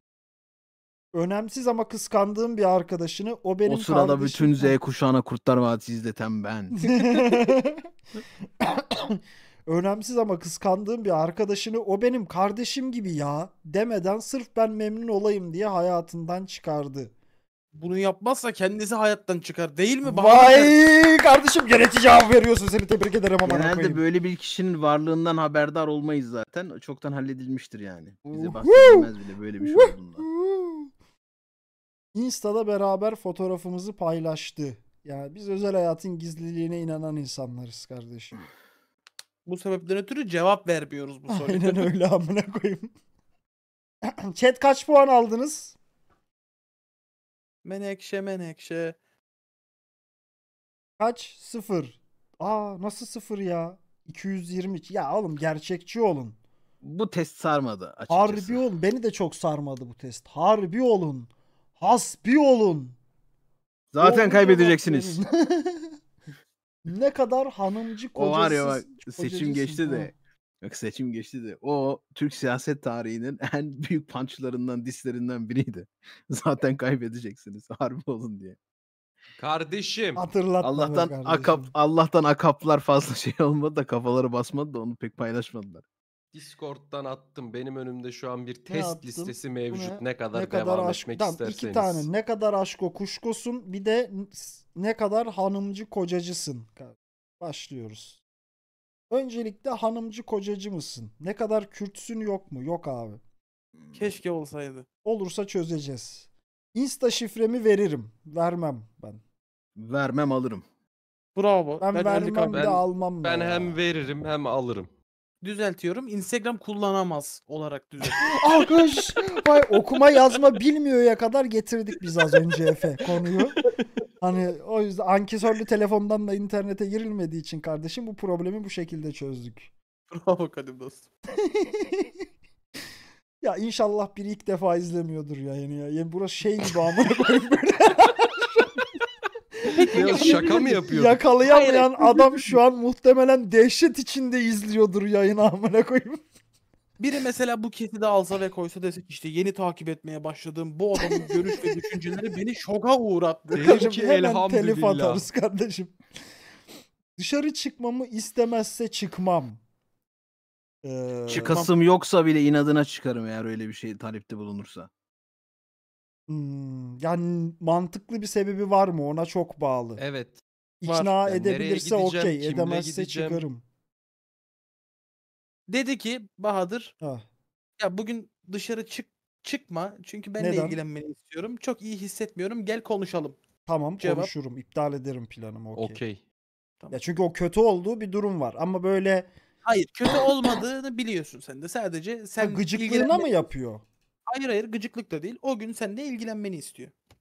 Tamam ya senin- onu O kıramam zaman kanka, dışarı onu çıkma okey. demez. Benle ilgilen der. Sen kararı kendin verirsin. Evet. Yani Efe biraz domaldı. ona Efe domaldı okeyim. şu anda. Efe Domaldı zor. şu anda. Ama hani sıkıntı çıkarmak için söylüyorsa daha da çıkasım gelir Erlik kardeşim. Bu onun dediği için, gibi. bu onun için söylenmiş ya. Ona göre de şeyini koyacaksın ortaya. Konuşma dediği kişilerle konuşmam. Yine mantıklı ve çok kritik bir sebep lazım hem de. Kanka şöyle. Ya bunu sebep olsa yazar. Sebep yazmıyor. Yani durup dururken diyor. Ha, o zaman dinlemem ya. O zaman inadına. İnadına Şu an yok ya. İnad, konuştuğumuz eve bile konu davet köpek edebilirim yani. eğitimine çok benziyor bu arada. Neye benziyor? Köpek eğitimine çok benziyor. Onun yap- Dik durun ve onun gözlerinin içine bakın. Planımı iptal edip sevdiğimle takılırım. Yine duruma bağlı yani. Bu Onu çok yaparım. O değişebilir benim bir şey. keyfime göre. Evet.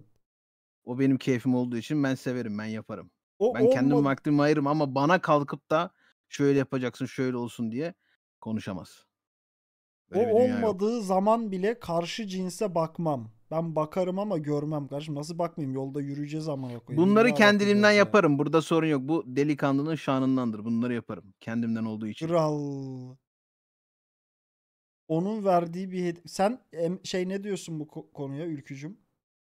Hangisine kanka? O olmadığı zaman bile karşı cinse bakmam. Ya illaki bakarım ama o niyetle bakmam. Tabii. Senin dediğin gibi. Efe.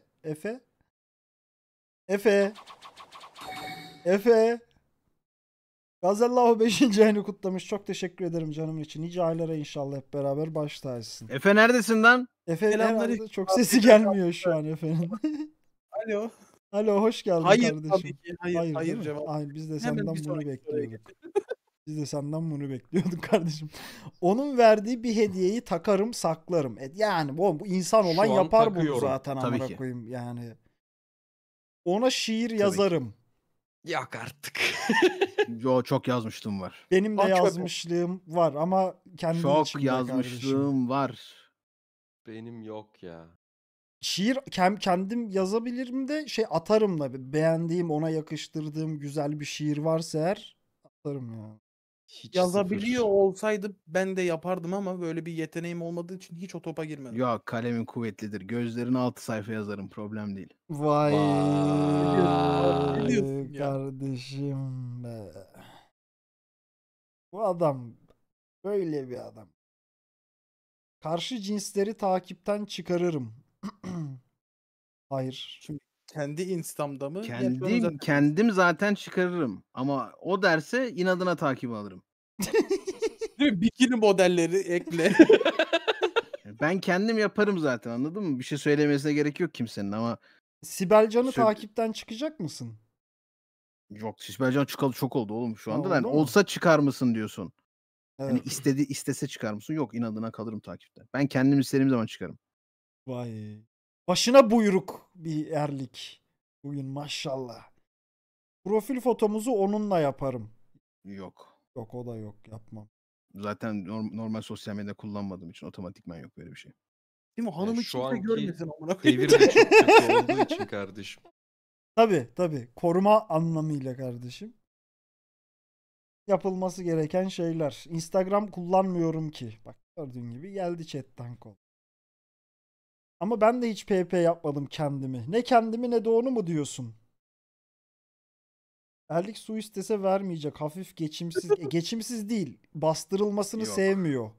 Sen söyleme ben Yavrum, yaparım diyor Erlik. Bak aynen öyle. Bixi biliyor. Burada gördüğünüz saçma liste hiçbir zaman gerçek hayatta yaşanmayacağı için. Çünkü Evet. benimle bir ilişki yaşıyorsan bütün kontrol bendedir. Sen de rahat edersin. Ben de rahat ederim. En temizi. İhtiyaç duymazsın yani bir şey söylemeye. Biz o Evet. tipte insanlar değiliz kardeşim. Anladın Bunlar mı? dediği gibi çoğu hiç karşımıza gelmeyecek şeyler. Sen konuştuğun, görüştüğün çocuklarla karıştırma bizi. Bir erkek adamla tanış önce ondan sonra anlarsın ne dediğimizi.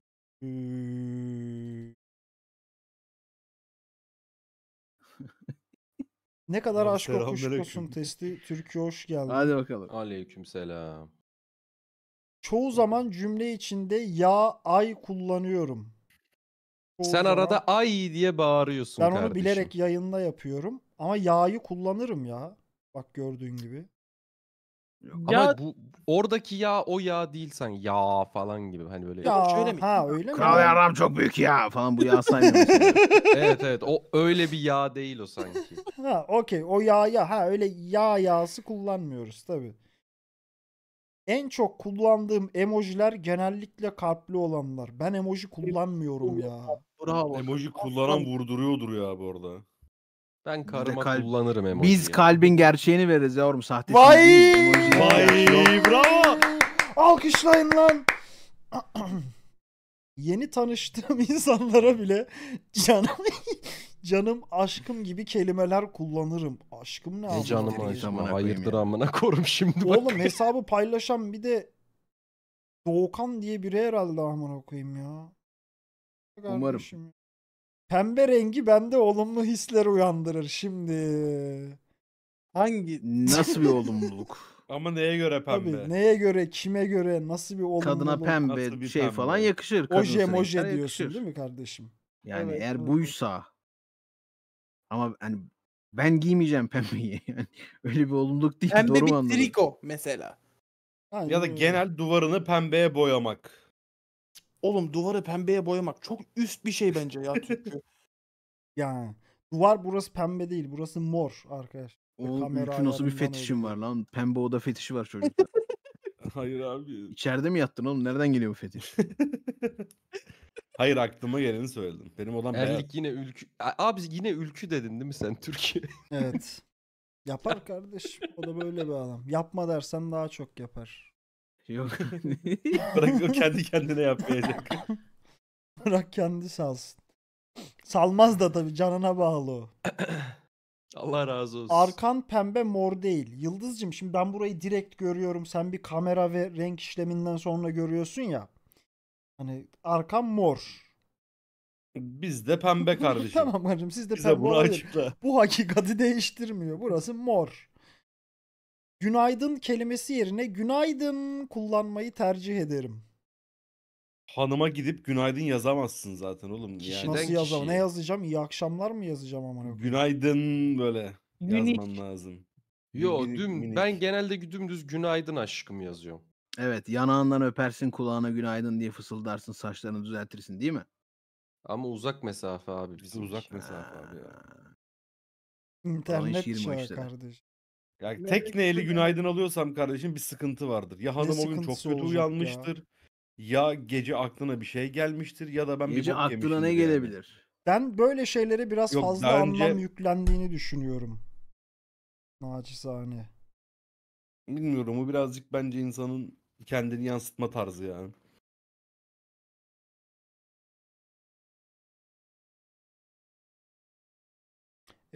Samimiyet. Birinden bir şey isterken şu emojileri kullanırım demişti yani. Kullanmazsınız Ne herhalde istediğimize ya. Abi bağlı. Kullanır sen mısın? gerçekten bu Ya bir şey işaretini diyeyim mi? kullanır Sen mısın bana onu mesaj atsan atarken? bir şey diyeyim mi? Bir ay gülerim amına koyayım. Ki durak ölürüm Bahadır. yani gülmekten harbiden. Hangi o ne? Hangi Wings perisisin sorusuna anında cevap hangi Wings perisisin ne lan? Ya Wings bunun düşünce aşk ele. olduğuna Ben emin miyiz ya? Wings'le alakalı bildiğim şey Wings diye bir şey var. Periler var. Bir de farklı renkleri var kardeşim. Ama Tabii. burada bir adam var. İsmini ben vermeyeceğim. İstiyorsa kendi kendine açıklasın. Wings'le alakalı her şeyi en ince detayına kadar biliyor. Hatta Konuş. eminim ki kendi Wings perisi bile vardır. Konuş. Bana mı geldi lan top? Yani Bu erlik bilmiyorum. olamaz. Gördüğün Ben gibi de alındı. Birisi alındı bile kardeşim fark edip. Wings tutuşunca el ele. Ne var kardeşim ya? Gençliğimizde biz de Flora'ya aşıktık yani. Bizim amacımız farklıydı ama. Ulan boyundan posundan utan. Bizim Yazıklar niyetimiz olsun. farklıydı. Dev gibi de adamsın Türkiye. Harbiden Yani. amına koyayım.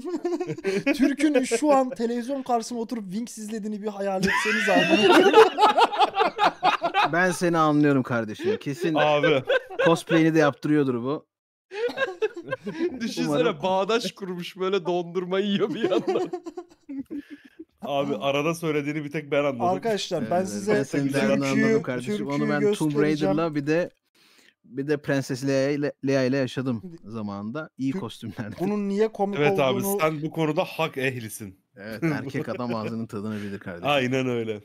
bilmeniz için türküyü önce bilmeniz lazım. Ben türküyü şimdi hemen ekrana getireceğim ki anlayın. Geliyor. Bak yemin ederim aynısı. Testikles geliyor değil mi?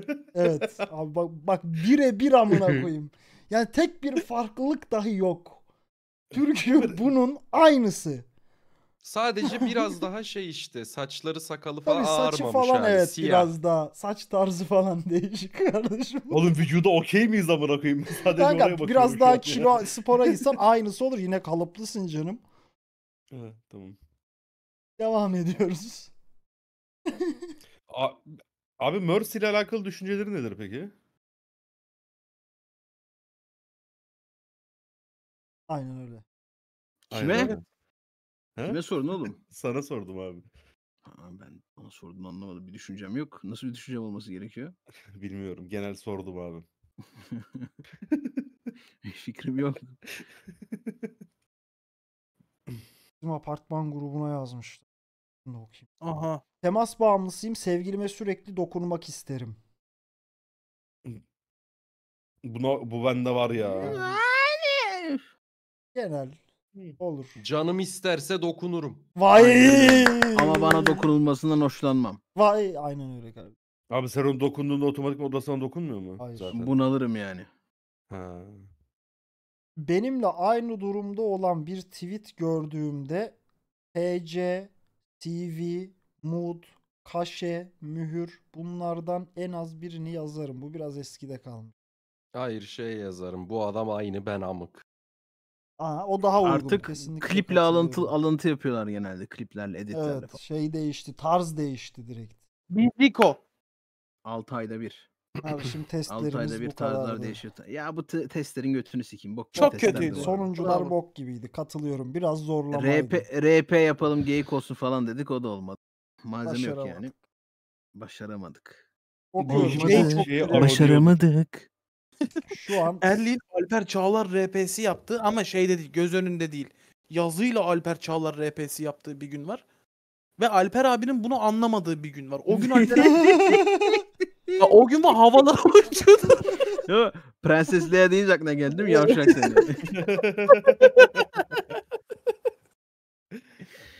Hala anlamadı biliyor musun? Hala gerçek sanıyor onu. Abi o gün ama çok kötü şeyler okudum ben. Bu kadar. Bir daha bu kadar detaylı konuşmam o konuyu. Alper için sadece bir kere. site Bix'inin- sakinlerine iyi akşamlar. Bix'inin kardeşim. Beti benzi attı anasını satayım zaten. onu. Mesajı oku. Daha da beyazladı. Hangi gün ya? Kaçırdım orayı ben. Salla. Detaylandırmayalım. Ben çalışan bir sakin olarak akşam eve geldiğim zaman doğal olarak dinlenmek istiyorum. Ama sitedeki çocukların sesinden mümkün değil dinlenmek. Daha çok yoruluyorum. Hele Yönetime ki o bir- turuncu saçlı yok mu? hele o sabah akşam "Vaa!" diye bağıran yönetime bildirdim. Onlar da bu durumu anne ve babalara bildirdiklerini ama kendilerinin sorunu çözmek için bir şey yapmadıklarını söylediler. Lütfen çocuklarınızı akşam bu durum için uyarsanız iyi olur. Aksi durumda şikayet etmek zorunda kalacağım bilginize diye çok kibarca uyarmış. Kaça kadar sorun ne? oğlum? Sorun yok ki burada. Bu hasta. Yani çocuklar sessiz olsun demiş de bana hiç ses gelmiyor mesela ya. Ben de aynı Çocukları sitede susturalım mı oturuyorum. demiş. Neyi? Çocukları bastıralım. Ya arada duyuyorum da o da rahatsızlık verecek kadar değil. İçeride salonda oturuyorum. Hiç duymadım yani. Ne yapıyorsun içeride salonda otururken mesela? Bir şeyler izliyorum, bir şeyler yiyorum. Yani dinleniyorum. Bu sıralar ne izliyorsun? Bu sıralar neye sardın? Bu sıralar belgesel izliyorum. İzleyecek bir şey bulamadığım için belgesel listesinden random belgesel basıyorum. En son okyanuslar izledim yine. Ben şeyi çok seviyorum. Deniz, okyanus, su altı belgesellerine bayılırım. Hep Uykunu böyle getirdiği belgesel, için mi? caz. Kanka yok, okyanusta o bilinmezlik var ya hala. Böyle ya da hani bizim her gün görebildiğimiz canlılar ve yerler değil. O benim çok ilgimi çekiyor. Ondan ötürü. Dizi olarak da bir daha bir Sopranos'a başladım kardeşim. Haydi bakalım. Güzel tercih. Bunu izliyorum. Hele bu aralar İzlenir. oradayız. İyi güzel. Ben Fenerbahçe maç özetleri izliyorum Bahadır. Kardeşim, Belgeselden ziyade. onu da izliyorum. Onu da izliyorum. Orada da varız. Eğlenmek için mi? Niye? Yani arkada Abi ses geçmişi olsun yad diye. etmek. İşte Ha sen ne eski kadar- maçları. Seninkisi içinde Tabii, bir tabii. ukde. Sen Çok Chelsea maçını izleyip 31 patlatan Fenerlilerdensin. Maalesef. Maalesef abi. Maalesef. Ben maçı şey diye açıyorum genelde. Hani arkada ses olsun. İzlemiş oluyorum zaten maçı. Bir dahakine Arkada ses random- olsun diye. Bu yalnızlık belirtisi. Biksim Ah benim. lan. Yani yalnızım evde zaten. Ne yapalım? Ah be kardeşim. Sen evde yalnızsın. Biz hayatta yalnızız. Nasıl olacak bu Vay, işler? asla yalnız değiliz. You will never walk alone. Aynen öyle amına. Açacağım şimdi pankartı kocaman.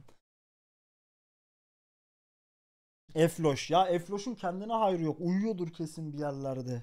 Efloş geliyor, ben zaten uzanınca yanıma gelip orada kıvrılıyor, yatıyor, o da uyuyor. Evli değil misin? Nasıl? Abi hanım annesinin yanına gitti, o yüzden. Bu aralar Yemek yap tekim. diye dövmüşüm yanlışlıkla.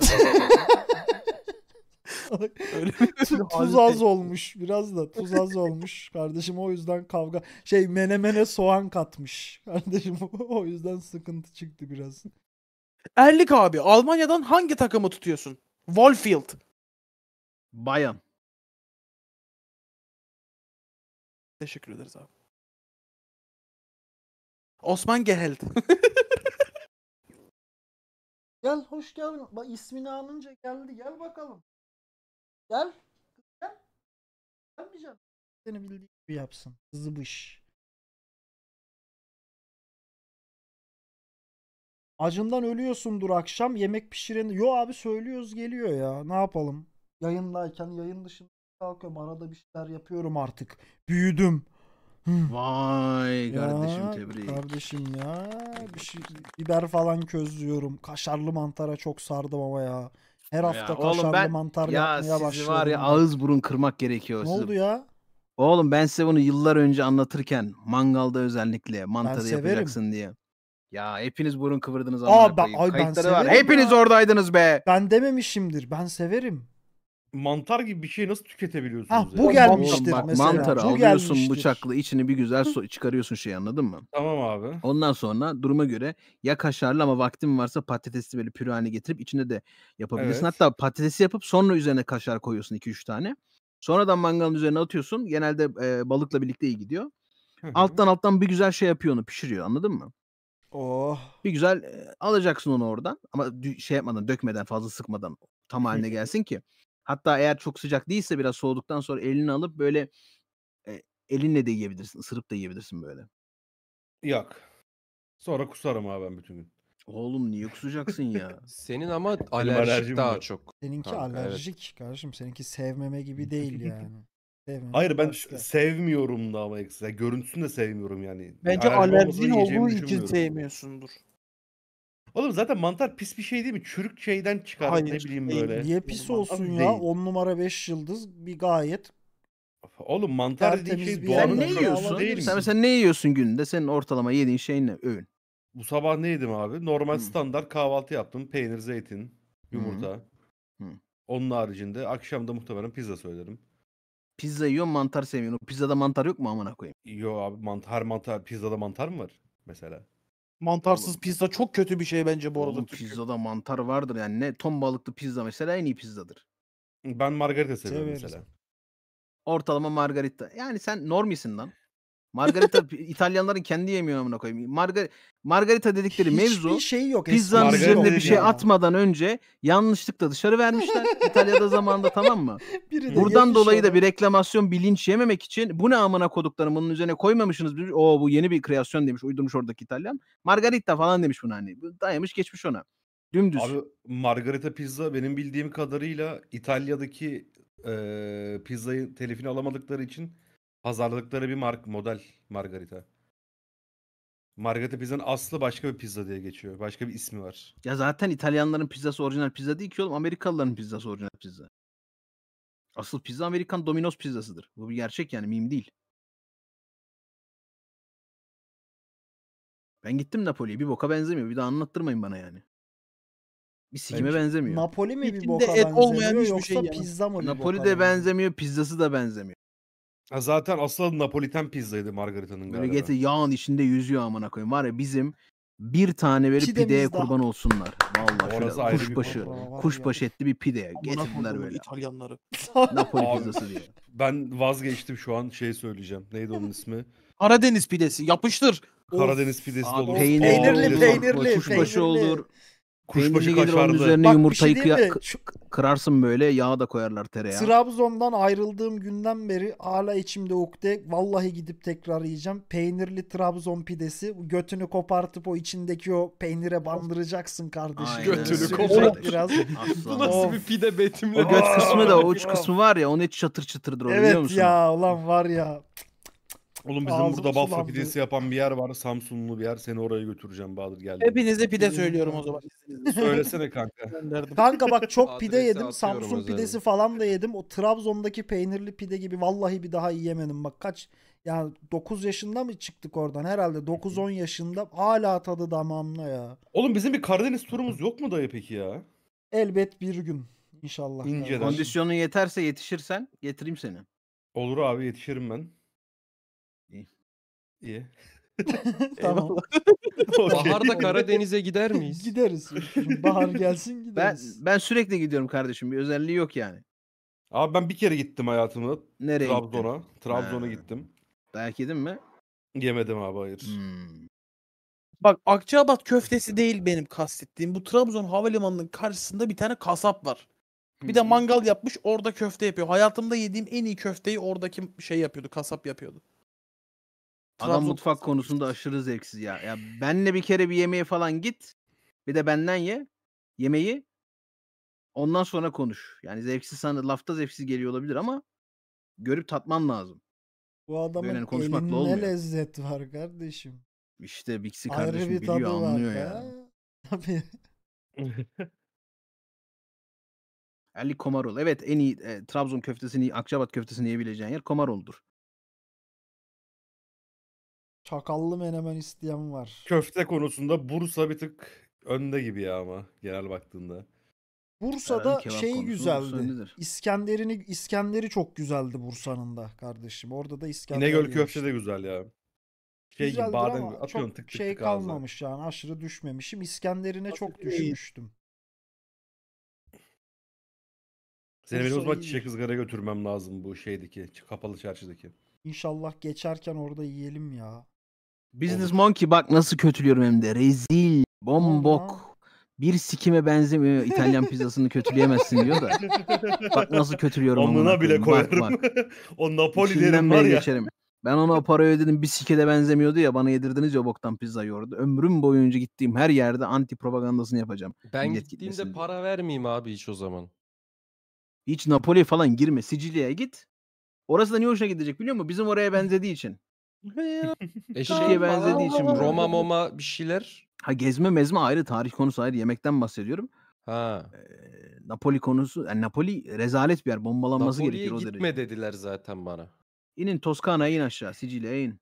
Abi peki sana bir soru soracağım. Bunu aramızda yapabilecek iki tane insan var. Biri sen, biri Ahmet abi.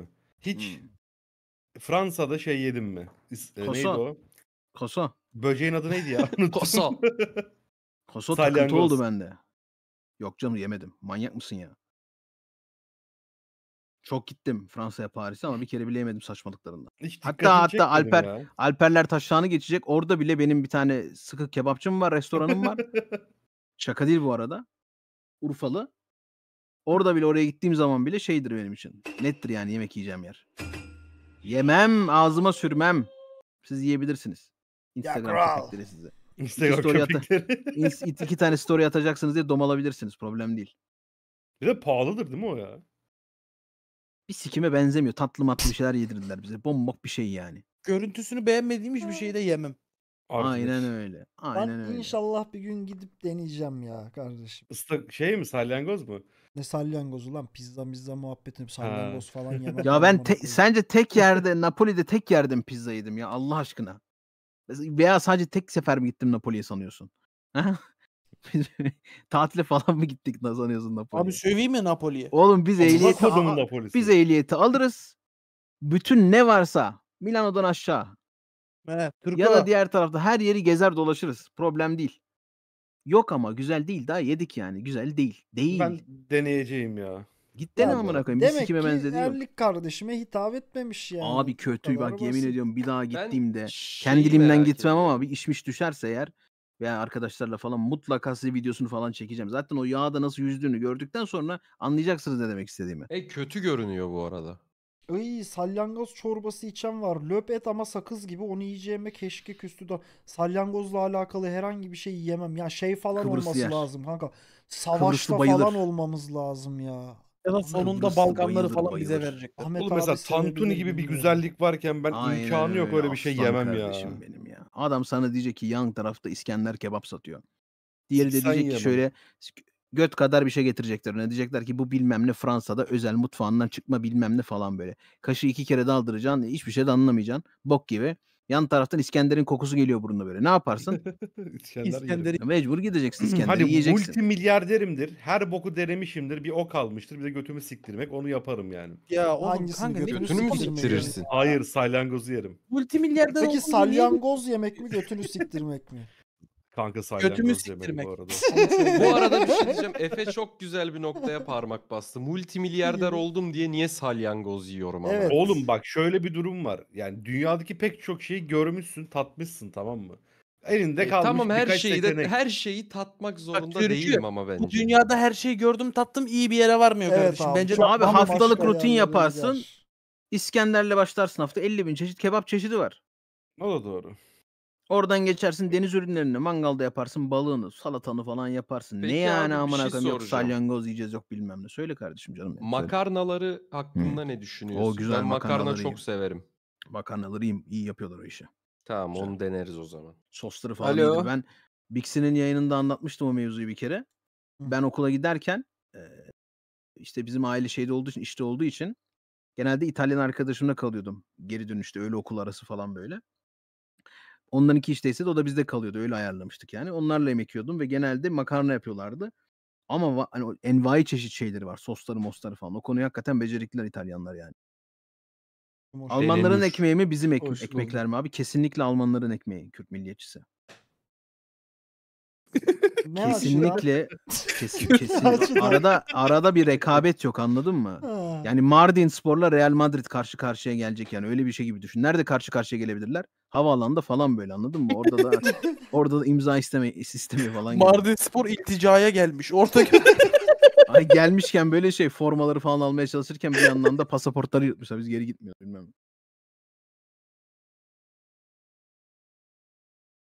Mardin Spor'dan özür dilemiyorum. Mardin Spor var mı? Bir kesin vardır yani. Bakalım var mı? Mardin 1969 Spor varmış kardeşim. 69'da Mardin Spor'u kurmuşlar. Zaten 3. lig. Yo 4. lig. Grup 4'te o. Yok desen iyi. Yok oğlum. Nerede? öyle. kardeşim. Bu ne? 4. Erlik somun ekmekten başka bir şey görmediği için TR'de ekmek çeşidi yok sanıyor. Otsuta. Ya bir siktir git Allah aşkına. Az Trabzonlu vardır ya da adama varsa ekmek da çok görmedin. az bulunuyor. Trabzonlu adam ekmek görmedin diyorsun. Olsa ne? Sen ne tüketiyorsun ekmek olarak? Sen somun ekmek tüketiyorsun oğlum. Beşiktaş'ta bir tane kafe açılmış da orada tam buğdaylı falan satıyorlarmış diyor. Yani bu mu ekmek çeşidin senin? Kültüründe yok amına koyayım. Almanya'da gidersin köye. Köye gidersin. Sabah 8'de orada 10-20 çeşit tane ekmek vardır taze taze. Sen neyle neyi karşılaştırıyorsun oğlum? Ramazan pidesini döver mi abi? Oğlum bak ekmek konusunda siker atar Almanlar. Yani karışamazsın. Ulan biz de o kadar ekmek tüketiyoruz. Bari kaliteli bir şeyler yapsak da onu tüketsek ya. Hep aynı şeyi yiyip duruyoruz. O da iyice küçüldü zaten. İçi bomboş bir hale geldi hani. Ondan sonra kaliteli ekmek yiyelim. Bazlama. Pahalı, ucuza oğlum. Ekmek Türkiye'de doymak için kullanılan bir şey. Ve hani deli dehşet bir şekilde ihtiyaç olmamasına rağmen yemekte ekmek kullanıyorsunuz. Evet. Ondan sonra da obezite niye bu seviyede amına koyayım? Ha ekmek seviyorum ama ya genel olarak. Alışkanlık çünkü. Çok güzel Alışkanlık etmişsin. Tıkansın diye, doyursun diye yiyorsun. Yok abi ben mesela bazlama ekmek arasında soğan yerim mesela ya da salça yerim yani. Hoşuma Ya. gidiyor bu benim. Ekmek arası sandviç kültürü her yerde var. O başka bir şey ya. Abi sandviç değil soğan salça. Bu şekilde. Sıcak sıcak fırından aldın yersin abi. Yarısını yerim bıraksalar. Yolda İşte giderken. bağımlılık oğlum. İyi bir şey değil o somun ekmek. Ha ben somun ekmek yemiyorum orada çok fazla. Somun ekmekten bahsetmedim. Somun Normal kötü bildiğin. ya. Türkü Ne tam ekmeği buğday ekmeği yiyorsun Türkücüm? Kanka tam buğday ekmeği bir de bu ara şey keşfettim. Hı. Tırnak pide böyle güzel yumuşak tırnak pide satan bir yer keşfettim. Onu Ha, yiyorum tırnak son pideyi günlerde. ben de severim. Yeni çıkmış tırnak pideye varım ya. Özellikle dayı üzerine kaşar tereyağı sıcacık böyle. Lan çok güzel giden bir şey o. Bir de soğan diyorum sarımsak Acıktım tozu. ya var. amına. Harbi çok fena gider. Oğlum bak bir gün size bir yemek yayını yapayım ama ciddiyle. Bugün geyik yaptık bu testlerde meslerde de. Hı. RP falan yapıyoruz da bir gün ciddi bir geyik değil yemek yayını yapalım. O zaman görürsünüz acıkmayı. Yeni yemiş olsanız bile yarım saat acıktırırım sizi. Ben acıkırım valla. Ben hazır bekliyorum Olur. acıkmak için zaten genel Abi olarak. ben Kanka hatta- hani çok ufak bir mesaj dahi yeter. Hemen acıkıveririm ya. Ben şu an acıktım, yemeğe gidiyorum. Sizleri öpüyorum. İyi yayınlar. Afiyet olsun. Allah'a Afiyet emanet olsun. Haydi görüşürüz. Bay bay. Sivayş'a Eyvallah. bakmayacak mısın? Bakayım bir dakika kanka şu arkadaşı spam etti bakayım.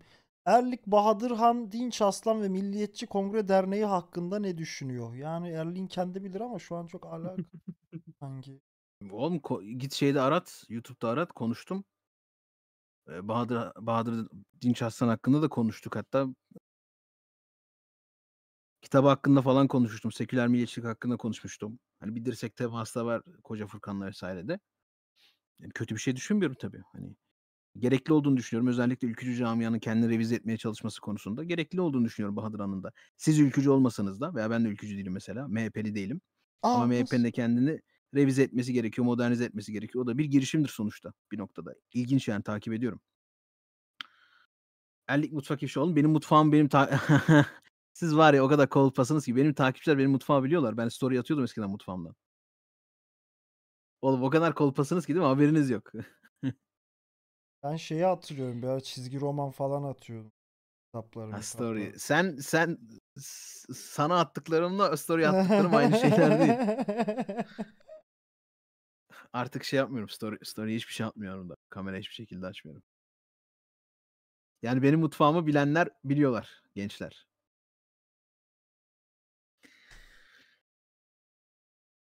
Erlik keşkek yemiştir canım illaki. Keşkek yedin mi? Tabii. Yes. En iyi hangi yemeği yapıyorsun? Aa, ilginç bir soru bak. Ben de çiğ köfte o ya. Sonra da karnıyarık.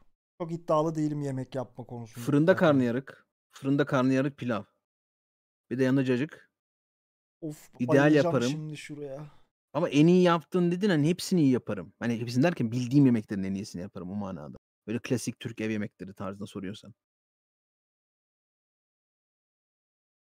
Lazanya iyi yaparım.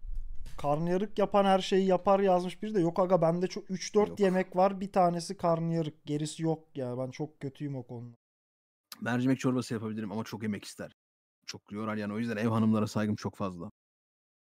Yani Ramazan'da yapıyorlar ya akşama kaç çeşit yemek. Bayağı hani çekilecek çile değil ya. Tabii canım. Bir de şey oruç da yapıyor ya bir de. Orası daha fena. Başında bekliyor karıştır et falan. Ulan analarımıza köle olsak haklarını ödeyeyim. Acıkmamış. Anamın mercimek çorbasından olsa da kardeşim. Yani şimdi Bak, mercimek içine çorbasında ekmeği bana kese bilirsin. kese. Orada izin var. Sen genel ekmek tüketmiyor musun peki abi? Ben mi? Hı hı. Ben tabii ekmek, kebap, ondan sonra işte sabah direkt ciğer, ondan sucuklu yumurta. falan filan. Severiz. Bunları tüketmediğini sordum. Ha, ekmek tüketmiyor musun dedim. Tüketiyorum dedim ya işte. Ha, tamam. Maalesef çok eskilerden gelen genellikle kırsal düğün yemeği olarak geçen keşkek ve benzeri yemekler lezzetten çok doyurmaya odaklanıyor. Ondan dolayı biraz dünya mutfağında geri planda kalıyoruz. Dünya mutfağında geri planda Saçmalama kaldığımıza lan. asla katılmıyorum. Yani hadi keşkek özelinde hadi olabilir belki. Ama hani dünya mutfağında geri planda kalıyoruz sözüne ben asla katılmıyorum ya. Yani saray mutfağı dünyanın en büyük füzyon mutfağıdır lan. Vay Abi, kardeşim biliyorsun bir dünyanın şeyler sanırım ama. en Dur iyi dur. Türkü bir mutfağı şeyler söylüyor bir Türk dakika. mutfağıdır. Kardeşim türkü devam et. Oha. Kardeşim Yüzyılda anlat. bir. Kardeşim Oğlum hadi heyecanlandık bir şeyler söyle.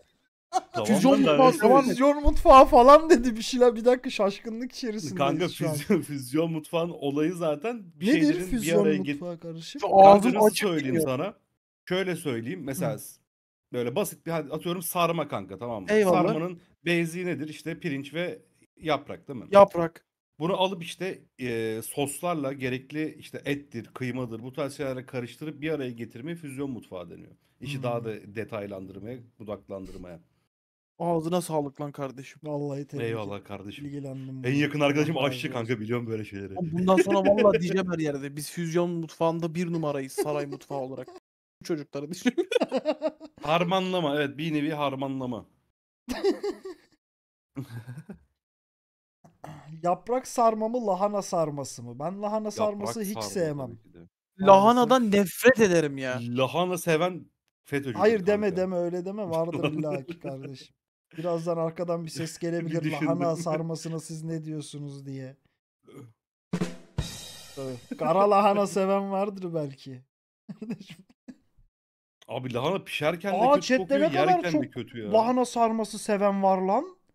Hayatımda ilk Yani defa bu kadar lahana sarması seven adamı bir arada görüyorum insanı. Bizim orada yaygın Gerçekten- çünkü oğlum. Sizin orada Gerçekten evet. abi. Kıymalı yaprak sarmayı lahana sarmasına tercih mi ediyorsunuz? Bu mudur yani? Tombulsa böyle üçgen şekilde yedin mi hiç sarmayı? Üçgen sarmalar. Yedim abi maalesef. Ben şeye biterim. Kabak çiçeği dolmasına, sarmasına kadar. Ona bayılırım. Löp löp götürürüm Onu ya. bilmiyorum, onu Bir hiç şey diyeyim mi? Bir yemedim. tencere falan yerim oturdum mu yani. Uf Onu canım çekti bilmiyorum. ya. Bir de yoğurt, soğuk yoğurt. Oh. Oh kardeş. Bugün belli ki Soğuk akşam kaynak iyi bir suyu, yemek yiyeceğiz ya. yayla. Yayla şenlikleri vakti geldi kardeş. Tam da fındık toplama zamanı, gitme vakti geldi. Fındığı toplasınlar, ben sonradan gideceğim.